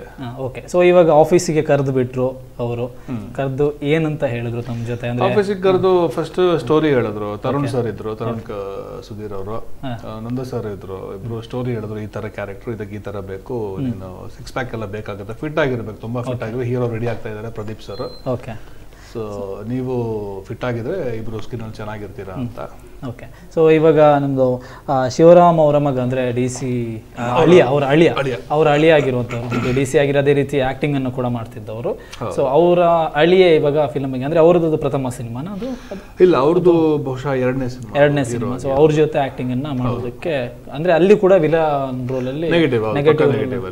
ಸೊ ಅವ್ರ ಜೊತೆ ಆಕ್ಟಿಂಗ್ ಅನ್ನ ಮಾಡಿರುವಂಥದ್ದು ಹೇಗಾಯ್ತು ನಿಮಗೆ? ಸೊ ಅವ್ರ ಜೊತೆ ಅಂದ್ರೆ ಒಂದು ಫೈಟ್ ಸೀನ್ ಇದೆ, ಅದರಲ್ಲಿ ಒಂದು ಫೈಟ್ ತುಂಬಾನೇ ಇಂಟ್ರೆಸ್ಟಿಂಗ್ ಫೈಟ್. ಅದರಲ್ಲಿ ಅಂದ್ರೆ ಶರ್ಟ್ಲೆಸ್ ಫೈಟ್ ಸೀನ್ ತುಂಬಾ ಸೀನಲ್ಲಿ. ಅಂದ್ರೆ ಅದು ಮೊದಲನೇ ಸಿನಿಮಾ ಫೈಟ್ ಎಲ್ಲ ಮಾಡಿದ್ದು. ಸ್ಟಂಟ್ ಮೊದಲನೇ ಟೈಮ್ ಹಾರ್ನೆಸ್ ಎಲ್ಲ ಹಾಕ್ತಾರೆ, ರೋಪ್ ಎಲ್ಲ ಹಾಕ್ತಾರೆ. ಅದೆಲ್ಲ ಫಸ್ಟ್ ಎಕ್ಸ್ಪೀರಿಯನ್ಸ್ ನನಗೆ, ತುಂಬಾ ಒಳ್ಳೆ ಎಕ್ಸ್ಪೀರಿಯನ್ಸ್. ಅಲ್ಲಿ ತುಂಬಾ ಒಳ್ಳೆ ವಿಚಾರಗಳನ್ನ ನನಗೆ ಕಲಿಯಕ್ ಸಿಕ್ಕಿದೆ. ಆಮೇಲೆ ನಂದ ಸರ್ ಆಗ್ಲಿ, ಪ್ರದೀಪ್ ಸರ್ ಆಗ್ಲಿ, ಶಿವರಾಮ್ ಸರ್ ಆಗ್ಲಿ ಎಲ್ಲ ತುಂಬಾ ಸಪೋರ್ಟಿವ್ ಆಗಿದ್ರು ಸೆಟ್ ಅಲ್ಲಿ. ಅದು ಗೊತ್ತು ನಾನು ಫಸ್ಟ್ ಟೈಮ್ ಮಾಡ್ತಾ ಇದ್ದೀನಿ ಅಂತ. ಸೊ ವಿಜಯ್ ಮಾಸ್ಟರ್ ಕೂಡ ಅವರು ವೆರಿ ಫೇಮಸ್ ಫೈಟ್ ಮಾಸ್ಟರ್ ಅವರು ಆಂಧ್ರದಲ್ಲಿ. ಸೊ ಈ ಸಿನಿಮಾದಲ್ಲಿ ಮತ್ತೊಂದು ವಿಲನ್ ಕ್ಯಾರೆಕ್ಟರ್ ಅಲ್ಲಿ ರವಿಶಂಕರ್ ಕೂಡ ಇದ್ರು. ಸೊ ಅವ್ರ ಜೊತೆ ಆಕ್ಟಿಂಗ್ ಅನ್ನ ಮಾಡಿದ್ದೀರಾ, ಫಸ್ಟ್ ಟೈಮ್ ಅದು ಮಾಡ್ತಾ ಇರುವಂತ. ಸೊ ಈಗ ನಾವು ವಿಲನ್ ಅಂದ ಕೂಡಲೇ ಫಸ್ಟ್ ಗೆ ನೆನಪಾಗೋದು ನಮ್ಮ ಸ್ಯಾಂಡಲ್ವುಡ್ ಅಲ್ಲಿ ರವಿಶಂಕರ್ ಅಂತ ಹೇಳಿದ್ರೆ. ಸೊ ಅಷ್ಟು ಒಂದು ಆಕ್ಟಿಂಗ್ ಅವರದ್ದು ತುಂಬಾನೇ ಫೇಮಸ್ ಆಗಿರುವಂತದ್ದು. ಅವ್ರ ಜೊತೆ ಫಸ್ಟ್ ಟೈಮ್ ಆಕ್ಟಿಂಗ್ ಅನ್ನ ಮಾಡಿದ್ರು. ಅವ್ರ ಜೊತೆ ಏನಾದ್ರು ಸಂಭಾಷಣೆ ಮಾಡಿದ್ದೀರಾ? ಅವ್ರ ಜೊತೆ ಹೌದು, ತುಂಬಾ ಟೈಮ್ ಸ್ಪೆಂಡ್ ಮಾಡ್ತಾ ಇದ್ವಿ ಜೊತೆಲಿ. ಸೊ ಯಾವ ರೀತಿ ಇರುತ್ತೆ? ಈಗ ನಾವು ನಾರ್ಮಲ್ ಆಗಿ ಕೇಳಿದೀವಿ, ರವಿಶಂಕರ್ ಅವರು ಅಂದ್ರೆ ಸ್ಕ್ರೀನ್ ನ ಮುಂದ್ಗಡೆ ತುಂಬಾ ರಫ್ ಅಂಡ್ ಟಫ್ ಆಗಿರ್ತಾರೆ, ಸ್ಕ್ರೀನ್ ಹಿಂದ್ಗಡೆ ತುಂಬಾ ಮೃದುವಾಗಿರ್ತಾರೆ ಅಂತ. Very good human being, in fact very good singer. Okay. ಅವರು ವಿಲನ್ ಆಗಿ ನೋಡಿದೀವಿ ನಾವು, ಬಟ್ ಅವ್ರು ಎಷ್ಟು ಒಳ್ಳೆ ಸಿಂಗರ್ ಅವರು. Is a dancer, okay, is a singer, is a music director, is an actor, is a dubbing artist. Okay. So ಒಂದು 5 to 6 talent ಇದೆ ಅವ್ರ ಹತ್ರ. ಇದು ಯಾರಿಗೂ ಗೊತ್ತಿಲ್ಲದ ವಿಚಾರ. ಸೊ ನಾವು ನಾರ್ಮಲ್ ಆಗಿ ಇವಾಗ ಅಂದ್ರೆ ಮೃದು ಸ್ವಭಾವದವರು ಆಫ್ ಸ್ಕ್ರೀನ್ ನಲ್ಲಿ ಮೃದು ಸ್ವಭಾವರಾಗಿರ್ತಾರೆ, ತುಂಬಾ ಅಂದ್ರೆ ತುಂಬಾ ಡೌನ್ ಟು ಅರ್ತ್ ಅವರು ಅಂತ ಕೇಳಿದೀವಿ. ಬಟ್ ಸ್ಕ್ರೀನ್ ನ ಮುಂದೆ ತುಂಬಾನೇ ರಫ್ ಅಂಡ್ ಟಫ್ ಆಗಿರ್ತಾರೆ. ಅದೊಂದು ಎಕ್ಸ್ಪೆಕ್ಟೇ ಮಾಡ್ಲಿಕ್ಕೆ ಆಗೋದಿಲ್ಲ ಅವರು ಸ್ಕ್ರೀನ್ ನ ಹಿಂದ್ಗಡೆ ಈ ರೀತಿ ಇರಬಹುದು ಅಂತ. ಸೊ ಅದೊಂದು ಅದೇ ರೀತಿ ಇವಾಗ ಹೇಳಿದ್ರಿ. ಸೊ ತುಂಬಾ ಟ್ಯಾಲೆಂಟ್ ಅನ್ನು ಕೂಡ ಹೊಂದಿದ್ದಾರೆ. Very nice person. ತುಂಬಾ ಇನ್ಪುಟ್ಸ್ ಕೊಟ್ರು ನನಗೆ ಅವರು ಕೂಡ ಸಿನಿಮಾದಲ್ಲಿ. ಅವರಿಂದ ಏನನ್ನ ನೀವು, ಯಾಕಂದ್ರೆ ನನಗೆ ಹೊಸೊಬ್ಬನಿಗೆ ಈಗ ಅಲ್ಲಿ ಲೆನ್ಸಸ್ ಚೇಂಜ್ ಮಾಡ್ತಾರೆ ಮೂವೀಸ್ ಅಲ್ಲಿ. 48 ಲೆನ್ಸ್ ಇರುತ್ತೆ, 22 ಈ ತರ ಎಲ್ಲ ಬೇರೆ ಬೇರೆ ಲೆನ್ಸಸ್ ಇರುತ್ತೆ. ಸೊ ಅವ್ರು ಹೇಳ್ತಾರೆ ಯಾವ ಲೆನ್ಸ್ ಅಂತ, ಬಟ್ ನನಗೆ ಗೊತ್ತಿಲ್ಲ ಈ ಲೆನ್ಸ್ ಏನ್ ಮಾಡುತ್ತೆ ಅಂತ. ಓಕೆ, ಇದು ಲೆನ್ಸ್ ಅಂದ್ರೆ ಏನು ನನಗೂ ಕೂಡ ಅರ್ಥ ಆಗಿಲ್ಲ. ಸೊ ಅದನ್ನೊಂದು ಇವಾಗ 48 ಫ್ರೇಮ್ಸ್ ಇಟ್ರೆ ನಿಮ್ಗೆ ಅದು ನಿಮ್ಮ ಮೂವ್ಮೆಂಟ್ಸ್ ತುಂಬಾ ಸ್ಲೋ ಆಗಿ ಬರುತ್ತೆ. Usually fight ಸೀನ್ಸ್ಗೆ, car jump ಸೀನ್ಸ್ಗೆಲ್ಲ use ಮಾಡ್ತಾರೆ. ಸೊ ಸ್ಲೋ ಮೋಷನ್ ಅಲ್ಲಿ ಬರುತ್ತೆ. ಸೊ ಅವರು ಹೇಳ್ತಾರೆ, ಕ್ಯಾಮರಾಮನ್ ಆಗಲಿ, ಅವ್ರ ಅಸಿಸ್ಟೆಂಟ್ ಆಗಲಿ, ಡೈರೆಕ್ಟರ್ ಆಗಲಿ ನಮ್ಗೆ ಹೇಳ್ತಾರೆ ಈ ಫ್ರೇಮ್ ಇದೆ ಅಂತ. ಬಟ್ ಅದು ಏನ್ ಮಾಡುತ್ತೆ ಅಂತ ನಮಗೂ ಗೊತ್ತಿರ್ಬೇಕು. ಅಂದ್ರೆ ಅವಾಗ ಫ್ರೇಮ್ ಇಟ್ಟಾಗ ಈ ರೀತಿಯಾಗಿ ಆಕ್ಟಿಂಗ್ ಮಾಡ್ಬೇಕು ಅಂತ. ಆಕ್ಟಿಂಗ್ ಅಂದ್ರೆ ಅದು ಸ್ವಲ್ಪ ಅದೊಂದು ನ್ಯಾಕ್, ಅದು ಸ್ಕಿಲ್, ಅದು ಮಾಡ್ತಾ ಎಕ್ಸ್ಪೀರಿಯನ್ಸ್ ಅಲ್ಲಿ ಬರುತ್ತೆ. ಸೊ ರವಿಶಂಕರ್ ಸರ್ ಹೇಳ್ತಾ ಇದ್ರು ಇದು ಈ ತರ ಇರುತ್ತೆ, ಈ ತರ ಬರುತ್ತೆ ಫ್ರೇಮ್ ಅಲ್ಲಿ, ಈ ತರ ಮಾಡಿ ನೀವು ಅಂತ. ಓಕೆ, ಸರಿ. ತುಂಬಾ ಇನ್ಪುಟ್ಸ್ ಕೊಡ್ತಾ ಇದ್ರು. ಸೊ ಅದಾದ ನಂತರ ಇವಾಗ ಟೈಗರ್ ಸಿನಿಮಾ ಆದ ನಂತರ ನೆಕ್ಸ್ಟ್ ನಿಮಗೆ ಚಾನ್ಸ್? ಟೈಗರ್ ಆದ ನಂತರ ಶ್ರೀಕಂಠ ಅಂತ ಶಿವಣ್ಣನ ಜೊತೆ, ಅದು ತುಂಬಾ ಹಳೆ, ತುಂಬಾ ರಥಸಪ್ತಮಿ ಟೈಮಿಂದಲೂ ನಾವು ಅವ್ರ ಫ್ಯಾನ್. ಓಕೆ, ಶಿವಣ್ಣ ಅವರದು ಶಿಲೆಗಳು ಸಂಗೀತ ಹಾಡಿದೆ ಅವರು, ನಮ್ಮ ಆಶಾರಾಣಿ ಅವ್ರ ಜೊತೆ. ಸೊ ಆ ಸಂದರ್ಭದಲ್ಲಿ ಆ ಟೈಮಿಂದನೂ ಅವ್ರ ಫ್ಯಾನ್ ನಾನು. ಸೊ ಅವ್ರ ಜೊತೆ ಸಿನಿಮಾ ಅಂದ ತಕ್ಷಣ ಅದು ಲವಲವಿಕೆ ಧಾರಾವಾಹಿ ನೋಡಿ ನಮ್ಮ ಪ್ರೊಡ್ಯೂಸರ್ ಮಹಾದೇವಣ್ಣ ಅವರು ವೈಫ್ ನೋಡಿಬಿಟ್ಟು, ಇಲ್ಲ ಈ ಪಾತ್ರಕ್ಕೆ ಇವ್ರನ್ನೇ ಹಾಕ್ಬೇಕು ಅಂತ ತಾಕೀತ್ ಮಾಡಿ ಡೈರೆಕ್ಟರ್ ಮಂಜು ಸ್ವರಾಜ್ ಅವರು ಫೋನ್ ಮಾಡಿ ಕರೆದು ಸ್ಟೋರಿ ಎಲ್ಲ ಹೇಳಿದ್ರು. ಶಿವಣ್ಣ ಅಂದ ತಕ್ಷಣ ಒಪ್ಕೊಂಡ್ಬಿಟ್ಟೆ ನಾನು. ಸರ್ ಸ್ಟೋರಿ ಆಮೇಲೆ ನೋಡೋಣ ಸರ್, ನಾನು ಒಪ್ಕೊಂಡ್ಬಿಡ್ತೀನಿ ಸರ್, ಫಸ್ಟ್ ಹಾಕೊಳ್ಳಿ ಸರ್, ನಾನು ಅವ್ರ ಜೊತೆ ಮಾಡಬೇಕು ಸರ್. ಸೊ ಹಾಗಾಗಿ ಶಿವರಾಜ್ ಕುಮಾರ್ ಜೊತೆ, ಶಿವಣ್ಣ ಅವ್ರ ಜೊತೆ ಒಂದು ಚಾನ್ಸ್ ಸಿಕ್ಕಿತ್ತು, ಅಲ್ಲೂ ಕೂಡ ಅಲ್ಲಿ ಪಾತ್ರವನ್ನ ಮಾಡಿದ್ದೀರಾ. ಅಂಡ್ ಈ ಒಂದು ಸಿನಿಮಾದಲ್ಲಿ ಅಂದ್ರೆ ಶ್ರೀಕಂಠ ಸಿನಿಮಾದಲ್ಲಿ ಸೊ ಅನಿಲ್ ಅವರೊಂದು ಪಾತ್ರವನ್ನು ಕೂಡ ಮಾಡಿದ್ರು ವಿಲನ್ ರೋಲ್. ಸೊ ಅವ್ರ ಜೊತೆ ನಿಮ್ಮ ಪಾತ್ರ ಇತ್ತಾ? ಅನಿಲ್ ಜೊತೆ ಇತ್ತು ನನ್ನ ಒಂದು ಕಾಂಬಿನೇಷನ್ಸ್ ಇತ್ತು ಅನಿಲ್ ಜೊತೆ. ಅನಿಲ್ ಜೊತೆ ಭರ್ಜರಿಲಿ ತುಂಬಾ ಕಾಂಬಿನೇಷನ್ಸ್ ಇತ್ತು ನಮಗೆ. ಇವಾಗ ಅನಿಲ್ ಜೊತೆ ಮಾಡಿರುವಂತ ಪಾತ್ರ, ನಿಮಗೆ ಅನಿಲ್ ಬಗ್ಗೆ ಏನಾದ್ರು ಹೇಳ್ಬೇಕಂದ್ರೆ, ಇವಾಗ ನಮ್ಮನ್ನೆಲ್ಲ ಬಿಟ್ಟು ಒಂದು ಬೆಸ್ಟ್ ವಿಲನ್ ಆಗಿದ್ದು, ನಮಗೆ ಒಂದು ಕೊಡುಗೆ ಆಗಿ ಬಂದಿತ್ತು ಸ್ಯಾಂಡಲ್ವುಡ್ಗೆ. ಇವಾಗ ರವಿಶಂಕರ್ ಸರ್ ಹೆಂಗೆ ರಫ್ ಅಂಡ್ ಆಫ್ ಇದ್ದಾರೆ, ಇವರು ಅಲ್ಲಿ ಸ್ಕ್ರೀನ್ ಮುಂದೆ ರಫ್ ಅಂಡ್ ಆಫ್ ಆಗಿರ್ಬೋದು, ಯಾರು ಅನಿಲ್ ಆಗಿರ್ಬೋದು, ಉದಯ್ ಆಗಿರ್ಬೋದು. ಬಟ್ ಸ್ಕ್ರೀನಿಂದ ಆಚೆ ಬಂದ್ರೆ ಅಷ್ಟೇ ವೆರಿ ಹೆಲ್ಪ್. ನೀವು ಏನೇ ಹೆಲ್ಪ್ ಕೇಳಿ, ಮತ್ತೆ ಒಬ್ಬರನ್ನಾಗ ಯಾರೇ ಆಗಿರ್ಬೋದು, ಟೀ ಕೊಡೋನಾಗಿರ್ಬೋದು, ಪ್ರೊಡ್ಯೂಸರ್ ಆಗಿರ್ಬೋದು, ಅವನ ಭೇದ ಭಾವ ಇಲ್ಲ, ಎಲ್ಲರಿಗೂ ಮರ್ಯಾದೆ ಕೊಟ್ಟು ಮಾತಾಡ್ಸುವಂಥವ್ರು ಅಂತ ಒಂದು ಸ್ವಭಾವ ಅನಿಲ್ದು. ನಾನು ಆ ಟೈಮಲ್ಲಿ ಸ್ವಲ್ಪ ತಾಪತ್ರಲ್ಲಿದ್ದೆ, ಬಟ್ ನಮ್ಗೆ ಆವಾಗಷ್ಟೇ ನಾವು ಪರಿಚಯ ಆಗಿದ್ವಿ ಶ್ರೀಕಂಠ ಟೈಮಲ್ಲಿ. ಇಲ್ಲ ದೀಪಕ್, ನಿಮ್ಗೆ ಏನಾದರೂ ಆಗ್ಬೇಕಾದ್ರೆ ಹೇಳಿ, ನಾನಿದ್ದೀನಿ ಅಂತ ಒಂದು ಹೇಳಿರೋಂಥ ಮನುಷ್ಯ. ಈಗಿನ ಕಾಲದಲ್ಲಿ ಹೇಳೋದು ತುಂಬಾ ಕಡಿಮೆ ಜನ ಆ ಥರ. ಓಕೆ, ಸೊ ಇನ್ನಷ್ಟು ಮೂವಿಗಳ ಬಗ್ಗೆ ಕೂಡ ಮಾತಾಡೋಣ. ಬಟ್ ನಂದು ಒಂದು ಕೋರಿಕೆ ಇದೆ. ಸೊ ಕೋರಿಕೆ ಏನಪ್ಪಾ ಅಂತ ಹೇಳಿದ್ರೆ, ಎಲ್ಲರೂ ಕೂಡ ಎಕ್ಸ್ಪೆಕ್ಟ್ ಮಾಡ್ತಾ ಇರ್ತಾರೆ ವಿಲನ್ ಅಂದ ಕೂಡಲೇ ಒಂದು ಡೈಲಾಗ್ ಅನ್ನ ಹೇಳಲೇಬೇಕು. ಸೊ ಹಾಗಾಗಿ ನಿಮ್ದು ಒಂದು ಫೇವ್ರೇಟ್ ಡೈಲಾಗ್ ಇದ್ರೆ ಒಂದು ಲೈನ್ ಹಾಗೆ ಹೇಳ್ಬೇಡಿ. ನನಗೆ ಇಷ್ಟ, ನಂದು ಡೈಲಾಗ್ ಬಿಟ್ರೆ ನನಗೆ ಇಷ್ಟ ಆಗಿರೋದು ನಮ್ಮ ಧ್ರುವ ಸರ್ಜಾ ಅವರು. ಓಕೆ, ಖಂಡಿತವಾಗ್ಲು. ಸೊ ಹೇಳ್ಬೋದು ನಿಮ್ಮ ಒಂದು ವಾಯ್ಸ್ ನ ಮುಖಾಂತರ ಒಂದು ಪ್ರೇಕ್ಷಕರು ನೋಡ್ತಾರೆ ಸಿನಿಮಾ, ಅದು ಧ್ರುವ ಸರ್ಜಾ ಹೇಳಿರೋಂಥ ಡೈಲಾಗ್. ಯುದ್ಧ ಬೇಡ ಸಾಕು ನಿಲ್ಸು ಅಂತೀನಿ, ಆಗಲ್ಲ, ನಂದೇ ಹವಾ ಅಂತೀಯ. ಯುದ್ಧ ನಿಲ್ಸಕ್ಕೆ ಯುದ್ಧನೇ ನಡಿಬೇಕು ಅಂತಂದ್ರೆ ಯುದ್ಧನೇ ನಡೆದು ಹೋಗ್ಲಿ. ಮನೆತಗಳ ಮಧ್ಯ ಅಲ್ಲ, ಊರುಗಳ ಮಧ್ಯ ಅಲ್ಲ, ಗುಂಪುಗಳ ಮಧ್ಯ ಅಲ್ಲ, ನಿನ್ನ ನಡುವೆ ಹುಲಿ ಸಾಕಿದ್ದೀನಿ, 3 ಹುಲಿ ಸಾಕಿದ್ದೀನಿ ಅಂತ ಶೋ ಕೊಡ್ತಾ ಇರ್ತೀಯಲ್ಲ, ಕಳ್ಸಯ್ಯ ನಿನ್ನ ಮೊಮ್ಮಕ್ಕಳನ್ನ, ಸಿಂಗಲ್ ಆಗಿ ಸಿಂಹ ವೈಟಿಂಗ್. ಓಕೆ, ಅದೊಂದು ಮೀಸೆಯನ್ನು ತಿರುಸುವಂತ ಒಂದು ಸೀನ್ ಖಂಡಿತ ಗೊತ್ತೇ ಇದೆ. ಸೊ ಓಕೆ, ಸೊ ಇದಾದ ನಂತರ ನಾವು ಭರ್ಜರಿ ಸಿನಿಮಾದ ಬಗ್ಗೆ ಇವಾಗ ಏನು ಡೈಲಾಗ್ ಹೇಳಿದ್ರೆ ಅದ್ರ ಬಗ್ಗೆ ಮಾತಾಡೋಣ. ಸೊ ಧ್ರುವ ಸರ್ಜಾ ಅವ್ರ ಜೊತೆನೂ ಕೂಡ ಆಕ್ಟಿಂಗ್ ಅನ್ನು ಮಾಡಿದ್ದೀರಾ. ಸೊ ಪ್ರಥಮವಾಗಿ ಧ್ರುವ ಸರ್ಜಾ ಅವ್ರ ಜೊತೆ ಆ ಒಂದು ಭರ್ಜರಿ ಸಿನಿಮಾಗೆ ಹೇಗೆ ಆಪರ್ಚುನಿಟಿ ಬಂದಿರುವಂಥದ್ದು? ಭರ್ಜರಿ ಡೈರೆಕ್ಟರ್ ಚೇತನ್ ಕುಮಾರ್ ನಮ್ಮ ಆತ್ಮೀಯರು, ಫ್ರೆಂಡ್ ನಮ್ಮದು. ಸೊ ಅವರು ಅದು ಒಪ್ಕೊಂಡು ತುಂಬ ಟೈಮ್ ಆಯ್ತು, ತುಂಬ ಡಿಲೇ ಆಗ್ತಾ ಇತ್ತು ಸಿನಿಮಾ. ಆ ಟೈಮಲ್ಲಿ ಸೀರಿಯಲ್ ಮಾಡ್ತಾ ಇದ್ದೆ ನಾನು, ಇನ್ನೂ ಲವಲವಿಕೆ ಜಸ್ಟ್ ಮುಗಿಯೋ ಹಂತದಲ್ಲಿ ಇತ್ತು ಅದು. ಸೊ ಅದರಲ್ಲಿ ಒಂದು ಕ್ಯಾರೆಕ್ಟರ್ ಇದೆ ದೀಪಕ್. ಬೇಸಿಕ್ಲಿ ನಮ್ಮ ಚೇತನ್, ನಂದಕಿಶೋರ್ ಎಲ್ಲ ತುಂಬ ನಮ್ಮ ವೆಲ್ ವಿಶರ್ಸ್ ನಮಗೆ. ಆದರೆ ಏನೋ ಮಾಡ್ಬೇಕು ದೀಪಕ್, ನಿನ್ನ ಮೇಲೆ ಬರಬೇಕು ಅಂತ ಸಪೋರ್ಟ್ ಮಾಡೋರು. ಸೊ ಅಲ್ಲಿ ಅವ್ರ ಹತ್ರ ಬಂದಾಗ ಕ್ಯಾರೆಕ್ಟರ್ ಬಗ್ಗೆ ಯೋಚನೆ ಮಾಡೋದಾಗ್ಲಿ ಅಥವಾ ಬೇರೆ ಯಾವುದೋ ಒಂದು ರೀತಿ ಯೋಚನೆ ಸೆಕೆಂಡ್ ಥಾಟ್ಸ್ ಇಲ್ಲ. ಭರ್ಜರಿಯಲ್ಲಿ ಅಂದ್ರೆ ನಿಮಗೆ ಕೊಟ್ಟಿರುವಂತ ಪಾತ್ರ ಅಂದ್ರೆ ಒನ್ ಆಫ್ ದಿ ವಿಲನ್ಸ್. ಅಲ್ಲೇ ವಿಲನ್ಗಳಲ್ಲಿ ನೀವು ಕೂಡ ಅನಿಲ್ ಉದಯ್ ನನ್ನ ತಮ್ಮಂದ್ರು. ಓಕೆ. ನಾವು ಅವಿನಾಶ್ ಅವರಿಗೆ ಮೊಮ್ಮಕ್ಕಳು. ನಾವು ನಮ್ದೊಂದು ಮನೆತನ. ಓಕೆ. ಸೊ ನಿಮ್ದೊಂದು ಹುಲಿ ಮನೆ ಅಂತ, ಇನ್ನೊಂದು ಸಿಂಹದಟ್ಟಿ ಅಂತ, ಇಬ್ರು ರೈವಲ್ಸ್ ನಾವು. ಓಕೆ. ಒಂದು ವಿಲೇಜ್ ಮನೆತನದಲ್ಲಿ ಬಂದಿರುವಂತ ದೊಡ್ಡ ಮನೆತನದಲ್ಲಿ ಬಂದಿರೋ ಒಂದು ಕ್ಯಾರೆಕ್ಟರ್, ಅದರಲ್ಲಿ one of the villains. Okay ಸರಿ. ಅದಾದ ನಂತರ ನಿಮಗೆ ಧ್ರುವ ಸರ್ಜರ್ ಜೊತೆ ಹೇಗಿತ್ತು ನಿಮ್ದು ಒಂದು ಒಡನಾಟ ಎಲ್ಲ, ಮಾತಾಡುವಂಥದ್ದಾಗಿರ್ಬೋದು? ಆ್ಯಕ್ಚುಲಿ ನಾನು ತುಂಬ ಲಕ್ಕಿ ಅಂತ ಹೇಳ್ಕೊಬೇಕು. ಯಾಕಂತಂದರೆ ನನಗೆ ಸಿಕ್ಕಿರೋ ಕೋ ಆರ್ಟಿಸ್ಟ್ ಆಗಿರ್ಬೋದು, ಹೀರೋಸ್ ಆಗಿರ್ಬೋದು, ಎಲ್ಲರೂ ತುಂಬ ಸಪೋರ್ಟಿವ್ ಆಗಿದ್ರು. ಇವನ್ ಶಿವಣ್ಣ ಕೂಡ. Okay okay. ಶಿವಣ್ಣ ಕೂಡ ಡೈಲಾಗ್ಸ್ ಮಿಸ್ ಆದರೆ ಇಲ್ಲ ಪರವಾಗಿಲ್ಲ ಅಂದರೆ ಶಿವಣ್ಣ ಮುಂದೆ ನಿಂತ ತಕ್ಷಣ ನಾನು ಡೈಲಾಗ್ ಮರ್ತೋಗ್ತಾ ಇತ್ತು ನನಗೆ. ಓಕೆ. ಸೊ ಒಂದು ರೆಸ್ಪೆಕ್ಟ್ ಇಂದನಾ ಅಥವಾ ಭಯ? ಅಂದ್ರೆ ಅವ್ರನ್ನ ಬಿಗ್ ಫ್ರೇಮ್ ಅಲ್ಲಿ ಅವಾಗ ನೋಡ್ತಾ ಇದ್ದೀನಿ ನಾನು, ಚಿಕ್ಕಂದಿಂದ ನೋಡ್ತಾ ಬಂದೆ. ಓಕೆ. ಅವಾಗ ಅವ್ರ ಜೊತೆ ಆಕ್ಟಿಂಗ್ ಮಾಡ್ಬೇಕು ಅಂತ ಹೇಳಿದ್ರೆ ಮುಂದೆ ನಿಂತ್ಕೊಂಡಾಗ ನನಗೆ ಏನ್ ಹೇಳ್ಬೇಕು ಅಂತ ಗೊತ್ತಾಗ್ತಿಲ್ಲ. ಸೊ ಧ್ರುವ ಸರ್ಜಾ ಅವ್ರು ಕೂಡ ಅಷ್ಟೇ, ನನಗೆ ಅಲ್ಲಿ ತುಂಬಾ ಏಟ್ ಆಗ್ತಾ ಇತ್ತು ಫೈಟ್ ಸೀನ್ಸ್ ಅಲ್ಲಿ. ಎಲ್ಲರಿಗೂ ಮುಂಚೆ ಓಡಿ ಬಂದು ನಮ್ಮನ್ನ ಎತ್ತೋರು ಅವರು, ನನ್ನನ್ನಾಗಿರ್ಲಿ, ಅನಿಲ್ನಾಗಿರ್ಲಿ, ಉದಯನಾಗಿರ್ಲಿ, ಬಿದ್ದಿದ್ರೆ ಎಲ್ಲರಿಗಿಂತ ಮುಂಚೆ ಓಡಿ ಬಂದು ಏನಾದ್ರು ಏಟ್ ಆಯ್ತಪ್ಪ ಏನಾದ್ರು Dhruva Sarja. Dhruva Sarja okay. Very down to earth. Okay ಸರಿ. ಸೊ ಇದಾದ ನಂತರದ ಭರ್ಜರಿ ಸಿನಿಮಾದಲ್ಲಿ ಮತ್ತೆ ಇವಾಗ ನೀವು ಆಕ್ಟಿಂಗ್ ಅನ್ನ ಮಾಡ್ತಾ ಇರುವಂತದ್ದು, ಈಗ ಆಕ್ಟಿಂಗ್ ಕಂಪ್ಲೀಟ್ ಆಗಿದೆ ಅಂತ ಗೊತ್ತಿಲ್ಲ, ಅಸತೋಮ ಸದ್ಗಮಯ ಕಂಪ್ಲೀಟ್ ಆಯ್ತು, ಡಬ್ಬಿಂಗ್ ಕೂಡ ಆಗಿದೆ. ಓಕೆ. ಸೊ ಈಗ ಒಂದು ಪೋಸ್ಟರ್ ಕೂಡ ರೀಸೆಂಟ್ ಆಗಿ ರಿಲೀಸ್ ಆಗಿದೆ, ಸಂದೇಶದಲ್ಲಿ ರಿಲೀಸ್ ಮಾಡಿದ್ವಿ. Okay okay. ತುಂಬಾ ಬೇಗ ಬರುತ್ತೆ ಸ್ಕ್ರೀನ್ ಮೇಲೆ. ಸೊ ಈ ಸಿನಿಮಾ ಅಂದ್ರೆ ಹೇಗೆ, ಯಾವ ರೀತಿ ಇದೆ ಈ ಸಿನಿಮಾ, ಏನ್ ಸ್ಟೋರಿ, ಏನ್ ಕಥೆ? ಅಂದ್ರೆ ಕಂಪ್ಲೀಟ್ ಆಗಿ ಏನು ಡೀಟೇಲ್ ಆಗಿ ಕೇಳ್ತೇನೆ, ಬಟ್ ಸಿಂಪಲ್ ಆಗಿ ಹೇಳಿ. ಇದು ನನಗೆ ರಾಜೇಶ್ ಅವರು ನಂಗೆ ತುಂಬಾ ಪರಿಚಯ ಇರಲಿಲ್ಲ ಅವಾಗ.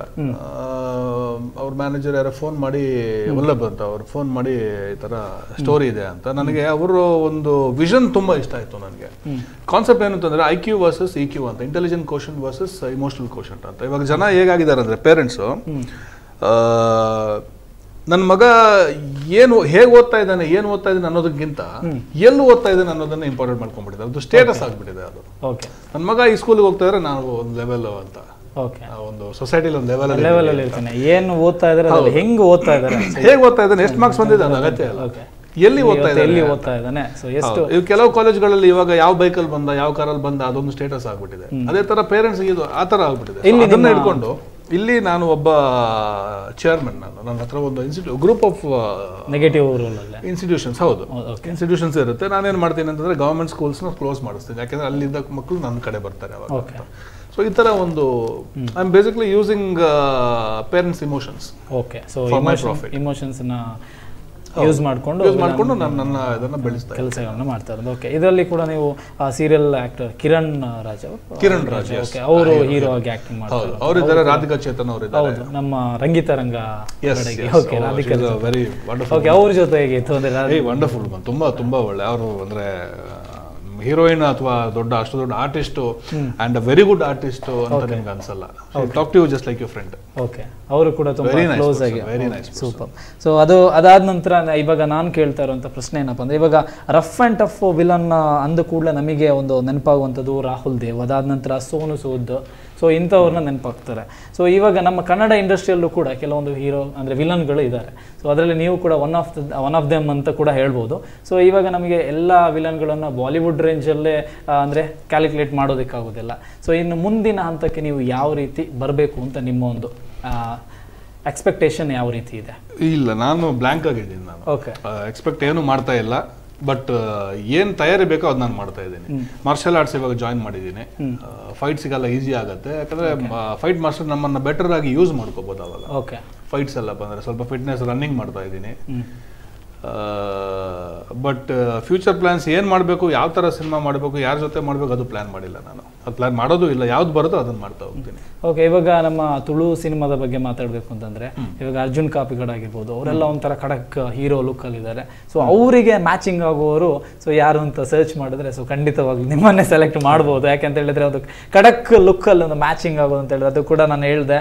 ಸೊ ತುಂಬ ಕ್ಯೂಟಾಗಿ ಕೂಡ ಕಾಣಿಸೋದು, ಆ್ಯಂಡ್ ಅದೇ ರೀತಿ ಸಾಲ್ಟ್ ಆ್ಯಂಡ್ ಪೆಪ್ಪರ್ಸ್ ಎಲ್ಲ ಲುಕ್ ಒಂದು ಎಲ್ಲ ಏನೇನೆಲ್ಲ ಇದೆ, ಸೊ ಅದೆಲ್ಲ ಮ್ಯಾಚಿಂಗ್ ಇದೆ. ಬಿಯರ್ಡ್ ಲುಕ್ ಕೂಡ ತುಂಬ ಚೆನ್ನಾಗಿದೆ.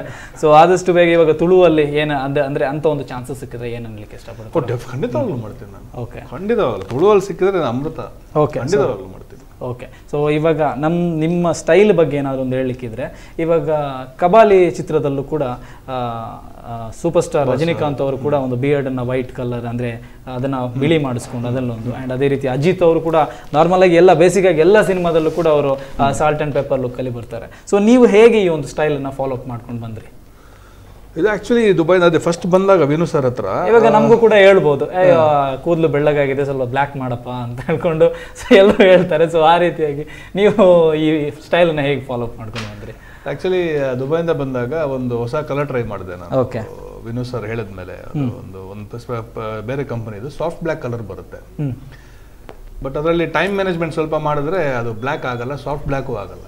ಓಕೆ. ಬೇರೆ ಥರನೇ ಕಲರ್ ಕೊಡುತ್ತೆ ಒಂದು. ಓಕೆ. ಸೊ ಧಾರಾವಾಹಿ ತಂದೆ ಪಾತ್ರಕ್ಕೆ ಅವ್ರು ಹೇಳಿದ್ರು ನಾವು ಆರ್ಟಿಫಿಷಿಯಲ್ ಕಲರ್ ಹಾಕ್ಸೋಣ ಅಂತ. ಬಟ್ ವಿನೋದ್ ಸರ್ ಅದೇ ಒಂದು ಪ್ರಾಡಕ್ಟ್ ಇದೆ, ಟ್ರೈ ಮಾಡಿ ನೋಡು, ಬಂದರೆ ನೋಡೋಣ ಮಾಡೋಣ ಅದನ್ನು. ಓಕೆ. ಸೊ ಅದನ್ನೇ ಫಾಲೋ ಮಾಡ್ತಾ ಇದ್ದೆ. ಸೊ ಹಾಗಾಗಿ ಅದು ಎರಡು ಅಂದರೆ ಆ ಕಡೆ ಮಧ್ಯ ಮಧ್ಯದಲ್ಲಿ ಸೊ ಕ್ಯೂಟಾಗಿ ಕಾಣಿಸ್ಬೇಕು, ರಫ್ ಆಗಿ ಕಾಣಿಸ್ಬೇಕು, ಎರಡಲ್ಲೂ ಇರಬೇಕು ಅಂತ ಹೇಳ್ಕೊಂಡು. ಸೊ ಹಾಗಾಗಿ ಈಗ ನಾವು ಕೇಳೋದಾದ್ರೆ ಇದರಲ್ಲಿ ಇಷ್ಟಲ್ಲ ಅಂದರೆ ಇವಾಗ ಮಾಸ್ತಿಗುಡಿ ಸಿನಿಮಾದಲ್ಲೂ ಇವರು ಫಾಲೋ ಮಾಡಿದ್ರು, ದುನಿಯಾ ವಿಜಯ್ ಅವರು ಫಾಲೋ ಮಾಡಿದ್ರು, ಆ್ಯಂಡ್ ಅದೇ ರೀತಿ ಇವರದಲ್ಲಿ ಯಾವ ಲುಕ್ ನಿಮಗೆ ಇಷ್ಟ ಆಗಿರುವಂಥದ್ದು? ಈ ಒಂದು ಸಾಲ್ಟ್ ಆ್ಯಂಡ್ ಪೆಪ್ಪರ್ ಲುಕ್ಕಲ್ಲಿ ಯಾರ್ದು ಇಷ್ಟ ಆಗಿರೋ ನಿಮಗೆ ಮೋಸ್ಟ್ ಅಂದರೆ ಫಾಲೋ ಅಪ್ ಮಾಡ್ಕೊಂಡು ಹೋಗೋ ಪ್ರಕಾರನೇ? ಅಜಿತ್ ಸರ್ ತುಂಬಾ ಸೂಟ್ ಆಗುತ್ತೆ. ಅಜಿತ್ ಸರ್ ಹೌದು. ಸೊ ಅವರಂತೂ ಅಜಿತ್ ಸರ್ ಸೂಟ್ ಆಗುತ್ತೆ. ನಮ್ಮ ಅರವಿಂದ್ ಸ್ವಾಮಿ ಅವ್ರಿಗೆ. Okay. I think Duniya Vijay ಸರ್ದು ಫುಲ್ ವೈಟ್ ಮಾಡಿದ್ದಾರೆ. ಹೌದು, ಫುಲ್ ವೈಟ್ ಮಾಡಿದ್ದಾರೆ. ಓಕೆ. ಸೊ ಆದ್ರೂ ಕೂಡ ಒಂದು ರಿಲೇಟೆಡ್ ಅದಕ್ಕೆ ಬರುತ್ತೆ, ಪಾತ್ರಕ್ಕೆ ಬೇಕಿತ್ತು ಅದು ಮಾಡ್ಕೊಂಡಿದ್ದಾರೆ. ಓಕೆ. ಸೊ ನೆಕ್ಸ್ಟ್ ಸಿನಿಮಾದ ಬಗ್ಗೆ ಬರೋದು ಅಂತಂದ್ರೆ ಇವಾಗ ಮಲಯಾಳದ ರಿಮೇಕ್ ಮಾಡಿರುವಂಥದ್ದು, ಇವಾಗ ಉಸ್ತಾದ್ ಹೋಟೆಲ್, ಗೌಡ್ರು ಹೋಟೆಲ್ ಅನ್ನ ರಿಮೇಕ್ ಮಾಡಿದ್ರು. ಸೊ ಈ ಒಂದು ಪಾತ್ರ ಹೇಗೆ ಸಿಕ್ತು? ಇದರಲ್ಲಿ ಏನು ಪಾತ್ರ ಅಂತ? ಅದರಲ್ಲಿ ಒಂದು ಹೋಟೆಲ್ ಸಿಇಒ, ಅದೇ ಹೀರೋ ಬಂದಿರ್ತಾರೆ ಅಬ್ರಾಡ್ ಇಂದ, ಪ್ರಕಾಶ್ ಸರ್ ಅವರ ಮೊಮ್ಮಗ. ಅವರು ನನ್ನ ಹೋಟ್ಲಲ್ಲಿ ಶೆಫ್ ಆಗಿರ್ತಾನೆ. ಬಟ್ ನನಗೆ ಅವ್ರ ಹೋಟೆಲ್ನ ಸ್ವಲ್ಪ ಇದು ಮಾಡಬೇಕು ಅಂತ ಆಸೆ ಇರುತ್ತೆ. ಆಕ್ಚುಲಿ ಒಂದು it's a very small character, ಅಂದರೆ ಪ್ರಾಮಿನೆನ್ಸ್ ಏನು ಅಷ್ಟು ಇರಲಿಲ್ಲ ಅದಕ್ಕೆ. ಬಟ್ ಪ್ರಕಾಶ್ ಸರ್ ಇದ್ರು, ಆಮೇಲೆ ಹೀರೋ ಕಾಂಬಿನೇಷನ್ಸ್ ಇತ್ತು ಅದು. Plus ಪೊನ್ಕುಮಾರ್ sir director, P Kumar, as a very famous director, ಒಳ್ಳೊಳ್ಳೆ ವಿಷ್ಣುವರ್ಧನ ಅಂತೆಲ್ಲ ಸಿನಿಮಾ ಕೊಟ್ಟಿರೋರು ಅವರು. ಓಕೆ. ಸೊ ಅವ್ರ ಜೊತೆ ಒಂದು ಮಾಡಬೇಕು ಅಂತ ಇತ್ತು ಕೆಲಸ. ಸೊ ಇಲ್ಲಿ ನಿಮ್ಮ ಪಾತ್ರ ಇರುವಂಥದ್ದು ಅದೇ ಗೌಡ್ರ ಹೋಟ್ಲಲ್ಲಿ CEO, hotel chain of restaurants CEO, owner. So ನನ್ನ ಹೋಟ್ಲಲ್ಲಿ ಇವ್ರು ಕೆಲಸ ಮಾಡ್ತಾ ಇರ್ತಾರೆ, ಯಾರು ಹೀರೋ. ಓಕೆ. ಓಕೆ. ಬಟ್ ಅವರ ತಾತಂದು ಒಂದು ಹೋಟ್ಲ್ ಇರುತ್ತೆ, ನನಗೆ ಅದನ್ನ ಮುಚ್ಚಿಸ್ಬೇಕು ಅಂತ. ನನ್ನ ಹೋಟ್ಲ್ ಮುಂದೆನೇ ಇರುತ್ತೆ ಅದು. ಹೋಟೆಲ್ಗಳ ನಡುವೆ ಒಂದು ಬಿಸ್ನೆಸ್ ಪೈಪೋಟಿ ಅಂತ ಹೇಳ್ಬೋದು. ಸೊ ಇಲ್ಲೂ ಕೂಡ ನೀವು ಪ್ರಕಾಶ್ ರೈ ಅವ್ರ ಜೊತೆ ಪ್ರಥಮವಾಗಿ ಅವ್ರ ಜೊತೆ ನನ್ನ ಕಾಂಬಿನೇಷನ್ ಇರಲಿಲ್ಲ. ಓಕೆ. ಅವ್ರ ಜೊತೆ ಯಾವ್ದು ಬೇರೆ ಟ್ರ್ಯಾಕ್ ಇತ್ತು, ಅವ್ರ ಬೇರೆ ಟ್ರ್ಯಾಕ್ ಇತ್ತು. ಓಕೆ. ಆದ್ರೂ ಕೂಡ ನೀವು ಪ್ರಕಾಶ್ ರೈ ಅವ್ರ ಬಗ್ಗೆ ಹೇಳ್ಬೇಕು ಅಂತಂದ್ರೆ ನಿಮಗೆ ಗೊತ್ತಿರೋ ಪ್ರಕಾರ ಆ ಸಿನಿಮಾದಲ್ಲೂ ನೀವು ಕೂಡ ಒನ್ ಆಫ್ ದೆಮ್. ಸೊ ಅದರಲ್ಲೂ ಕೂಡ ಆಕ್ಟಿಂಗ್ ಅನ್ನ ಮಾಡಿದ್ದೀರಾ. ವೆರಿ ಡೆಡಿಕೇಟೆಡ್ ಪರ್ಸನ್ ಅವರು, ತುಂಬಾ ದೊಡ್ಡವರು. ಅವ್ರ ಬಗ್ಗೆ ನಾನು ಮಾತಾಡ್ಬೇಕು ಅಂತಂದ್ರೆ ಯಾಕಂತ ಹೇಳಿದ್ರೆ ವಿಲನ್ ಪಾತ್ರದಲ್ಲೂ ಕೂಡ ಅವರು ಹಲವಾರು ನಟನೆಗಳನ್ನ ಮಾಡ್ಕೊಂಡು ಬಂದಂತವ್ರು. ಅವರ ಬಗ್ಗೆ ಹೆಚ್ಚು ನಟನೆ ಬಗ್ಗೆ ಹೆಚ್ಚು ಹೇಳ್ಬೇಕು ಅಂತ ಯಾವುದೇ ಪಾತ್ರವನ್ನು ಕೊಟ್ಟರು ಕೂಡ ಅದನ್ನ ಕಂಪ್ಲೀಟ್ ಆಗಿ ನಿಭಾಯಿಸಬಲ್ಲಂತವ್ರು ಅಂತ ಹೇಳ್ತಾರೆ. So okay. ಇನ್ನು ನಾನು ಕೇಳಿರುವಂತದ್ದು ಸಂಘರ್ಷ ಸಿನಿಮಾ. ಸೊ ಸಂಘರ್ಷ ಸಿನಿಮಾ ಏನು ಅಂತ ನನಗೆ ಅಷ್ಟೊಂದು ಅದರ ಬಗ್ಗೆ. ಸಂಘರ್ಷ ಸಿನಿಮಾ ಅದು ನಾನು ಹೇಳೋದಕ್ಕಿಂತ ಸಿನಿಮಾ ನೋಡಿದ್ರೆ ಚೆನ್ನಾಗಿರುತ್ತೆ. ಯಾಕೆಂತಂದ್ರೆ ಏನಿದು ಸ್ಟೋರಿ ಅಂದ್ರೆ ವಸಿಷ್ಠ ಸಿನಿಮಾ ಅವರು ಹೀರೋ. ಓಕೆ. ರಕ್ಷಾ ಅನ್ನೋರೊಬ್ರು ಹೀರೋಯಿನ್, ನಮ್ಮ ನಾನಿ ಸಿನಿಮಾ ಮಾಡಿದ ಡೈರೆಕ್ಟರ್ ರಾಘವೇಂದ್ರ ಪ್ರಶಾಂತ್ ಅವರು ಡೈರೆಕ್ಟರ್. ಓಕೆ. ಇದರಲ್ಲಿ ಒಬ್ಬ ಕಂಪನಿ ಓನರ್, ನನ್ನ ಹತ್ರ ಏನೂ ಇರಲ್ಲ. ನನ್ನ ವೈಫ್ ಲವ್ ಮಾಡಿ ಮದುವೆ ಆಗಿ ನನ್ನ ವೈಫ್ ಹತ್ರ ತುಂಬಾ ಇರುತ್ತೆ ದುಡ್ಡು. ಸೊ ಅವರಪ್ಪ ಅವ್ರ ಕಂಪ್ನಿ ನನ್ನನ್ನು ಮ್ಯಾನೇಜರ್ ಆಗಿ ಇಟ್ಟಿರ್ತಾನೆ. ಓಕೆ. ಬಟ್ ನನಗೇನಂದ್ರೆ ಶೋಕಿ, ನಾನು ಎಲ್ಲ ಹುಡುಗಿಯರ ಜೊತೆ ಅಫೇರು ಆಫೀಸಲ್ಲಿ. ಸೊ ಹೀರೋಯಿನ್ ಜೊತೆ ಅಫೇರ್ ಇರುತ್ತೆ ನನಗೆ. ಓಕೆ. ಸೊ ಏನಾಗುತ್ತೆ, ಒಂದಿನ ನಾನು ಮನೆಗೆ ಬಂದಾಗ ಹೀರೋ ಅವ್ರ ಆ್ಯನಿವರ್ಸರಿ ಡೇ, ನಾನು ಅವನ ಹೆಂಡತಿ ಜೊತೆ ರೂಮಲ್ಲಿ ಇದ್ದೀನಿ. ಓಕೆ. ಓಕೆ. ಅವನೇನು ಮಾಡ್ತಾನೆ, ಬಟ್ಟೆ ಎಲ್ಲ ತೆಗೆದು ಆಚೆ ಬಿಸಾಕ್ಬಿಡ್ತಾನೆ, ಬಟ್ಟೆ ಹಾಕಕ್ ಬಿಡಲ್ಲ. ಸೊ ಒಂದು 5-10 ಮಿನಿಟ್ಸ್ ನಾನು ಆನ್ ಸ್ಕ್ರೀನ್ ಬರೀ ಚಡ್ಡಿಲಿದ್ದೀನಿ. ಓಕೆ. ಓನ್ಲಿ ಜಾಕಿ. ಓಕೆ. ಜಾಕಿಯಲ್ಲಿ ಇದು ಡೈರೆಕ್ಟರ್ ಹೇಳಿದಾಗ ಏನಪ್ಪ ಇದು ಕತೆ, ಮಾಡ್ಲೋ ಬೇಡೋ, ಜನ ಅಕ್ಸೆಪ್ಟ್ ಮಾಡ್ತಾರೋ ಇಲ್ಲೋ, ಏನು ಮಾಡ್ತಾರೋ, ಯಾವ ಥರ ಆಗುತ್ತೆ, ನೆಗೆಟಿವ್ ಪಾಸಿಟಿವ್ ಎಲ್ಲ ಇಲ್ಲ ಸರ್, ಆಗುತ್ತೆ, ಒಳ್ಳೇದಾಗುತ್ತೆ ಅಂತ ಒಪ್ಕೊಂಡ್ಬಿಟ್ಟೆ. ಚೆನ್ನಾಗಿತ್ತು ಎಕ್ಸ್ಪೀರಿಯನ್ಸ್. ಬೋಲ್ಡ್ ಫಸ್ಟ್ ಟೈಮ್ ಅದು ಕೂಡ. ತುಂಬಾ ಜನ ಮಾಡಲ್ಲ ಅಂತ ಹೇಳ್ತಾ ಇದ್ದಾರೆ, ಅದು ಮುಂದೆ ಬರ್ತಾ ಇಲ್ಲ ಯಾರು ಮಾಡಕ್ಕೆ. ಓಕೆ. ಸೊ ಹಾಗಾಗಿ ಅದನ್ನು ಕೂಡ ಮಾಡಿದೆ. ನೆಕ್ಸ್ಟ್ ನಾವು ವಾಸು ನಾನು ಪಕ್ಕ ಕಮರ್ಷಿಯಲ್ಲು. ಸೊ ಆ ಚಿತ್ರ ವಾಸು ನಾನು ಪಕ್ಕಾ ಕಮರ್ಷಿಯಲ್ ನಮ್ಮ ಅನೀಶ್ ಅವರು, ಹೌದು ಅನೀಶ್ ಅವರು ಈಗ ಟ್ರೆಂಡಿಂಗ್ ಅಲ್ಲಿ ಸ್ವಲ್ಪ ದಿನದಿಂದ ಮತ್ತೆ ಕಾಣಿಸ್ತಾ ಇರುವಂತ ಹೀರೋ ಅಂತ ಹೇಳ್ಬೋದು ಅಲ್ಲ. ಒಳ್ಳೆ ಸಿನಿಮಾಗಳನ್ನು ಅನೀಶ್ ಅವರು ಕೊಡ್ತಾ ಇದ್ದಾರೆ. ಓಕೆ, ತುಂಬಾ ಆಕ್ಟಿಂಗ್ ಅನ್ನು ಕೂಡ ಒಳ್ಳೆ ನೀಡ್ತಾ ಇದ್ದಾರೆ. ಹೌದು. ಇಲ್ಲಿ ಹೀರೋಯಿನ್ ಅಪ್ಪನ ಪಾತ್ರ, ಹೀರೋಯಿನ್ ಅಪ್ಪನ ಪಾತ್ರ. ಬಟ್ ಅಗೇನ್ ಅದು ಏನು ಅಪ್ಪ ಅಂತ ಅಂದಾಗ ಏನು ಗ್ಲಾಸ್ ಹಾಕೊಂಡು ಅಥವಾ ರಿಂಕಲ್ಸ್ ಎಲ್ಲ ಹಾಕೊಂಡು ಆ ಥರ ಏನೂ ಇಲ್ಲ. Very fit and again handsome ಆಗಿರ್ಬೇಕು ಅಂತ ಅವರ ಒಂದು ಡೈರೆಕ್ಟರ್ದು ಒಂದು ವಿಷನ್ ಇತ್ತು. ಈ ಥರನೇ ಇರಬೇಕು ಅಪ್ಪ ಅಂತ. ಅಗೇನ್ ಯಾವಾಗಲೂ ಸ್ಟೇಟಸ್ ಅಂತ ಇರೋನು, ನಾವೇ ದೊಡ್ಡವರು, ದುಡ್ಡು ಇರೋರ ಹತ್ರನೇ ನಾವು ರಿಲೇಷನ್ ಮಾಡ್ಕೋಬೇಕು ಅಂತ ಒಂದು ಇರೋಂತಹ ಒಂದು ಮೆಂಟಾಲಿಟಿಯ ಒಂದು. ಅಜಿತ್ ವಾಸನ್ ಒಗಿನಾ ಅಂತ ಅವರು ನಮ್ಮ ಅಜಿತ್ ಸರ್ಗೆ, ಅವರು ಅಜಿತ್ ವಿಜಯ್ ಸರ್ಗೆ ರೈಟರ್ ಅವರು ಡೈಲಾಗ್ಸ್, ಅವರು ಡೈರೆಕ್ಷನ್ ಮಾಡಿರೋ ಸಿನಿಮಾ ಅವರು. ಓಕೆ, ಸೊ ಇದರಲ್ಲಿ ನಿಮ್ಮ ಪಾತ್ರ ಇರುವಂಥದ್ದು ಸಂಘರ್ಷ ಇದರಲ್ಲಿ ಬೇಸಿಕ್ಲಿ ಒಂದು ಅಪ್ಪನ ಪಾತ್ರ. ಏನು ಅಂತಂದ್ರೆ ಹೀರೋ ಅವನು ಸ್ಟೇಟಸ್ ಸರಿ ಇಲ್ಲ, ಅದಕ್ಕೆ ನಾನು ಅವರ ಪ್ರೀತಿಗೆ ವಿರುದ್ಧವಾಗಿರ್ತೀನಿ ನಾನು. Okay okay okay. But end ಅಲ್ಲಿ ಎಲ್ಲ ಸರಿ ಹೋಗುತ್ತೆ. ಅಂದ್ರೆ typical love story and family emotion ಇರುವಂತಹ ಒಂದು ಸಿನಿಮಾ ಅದು.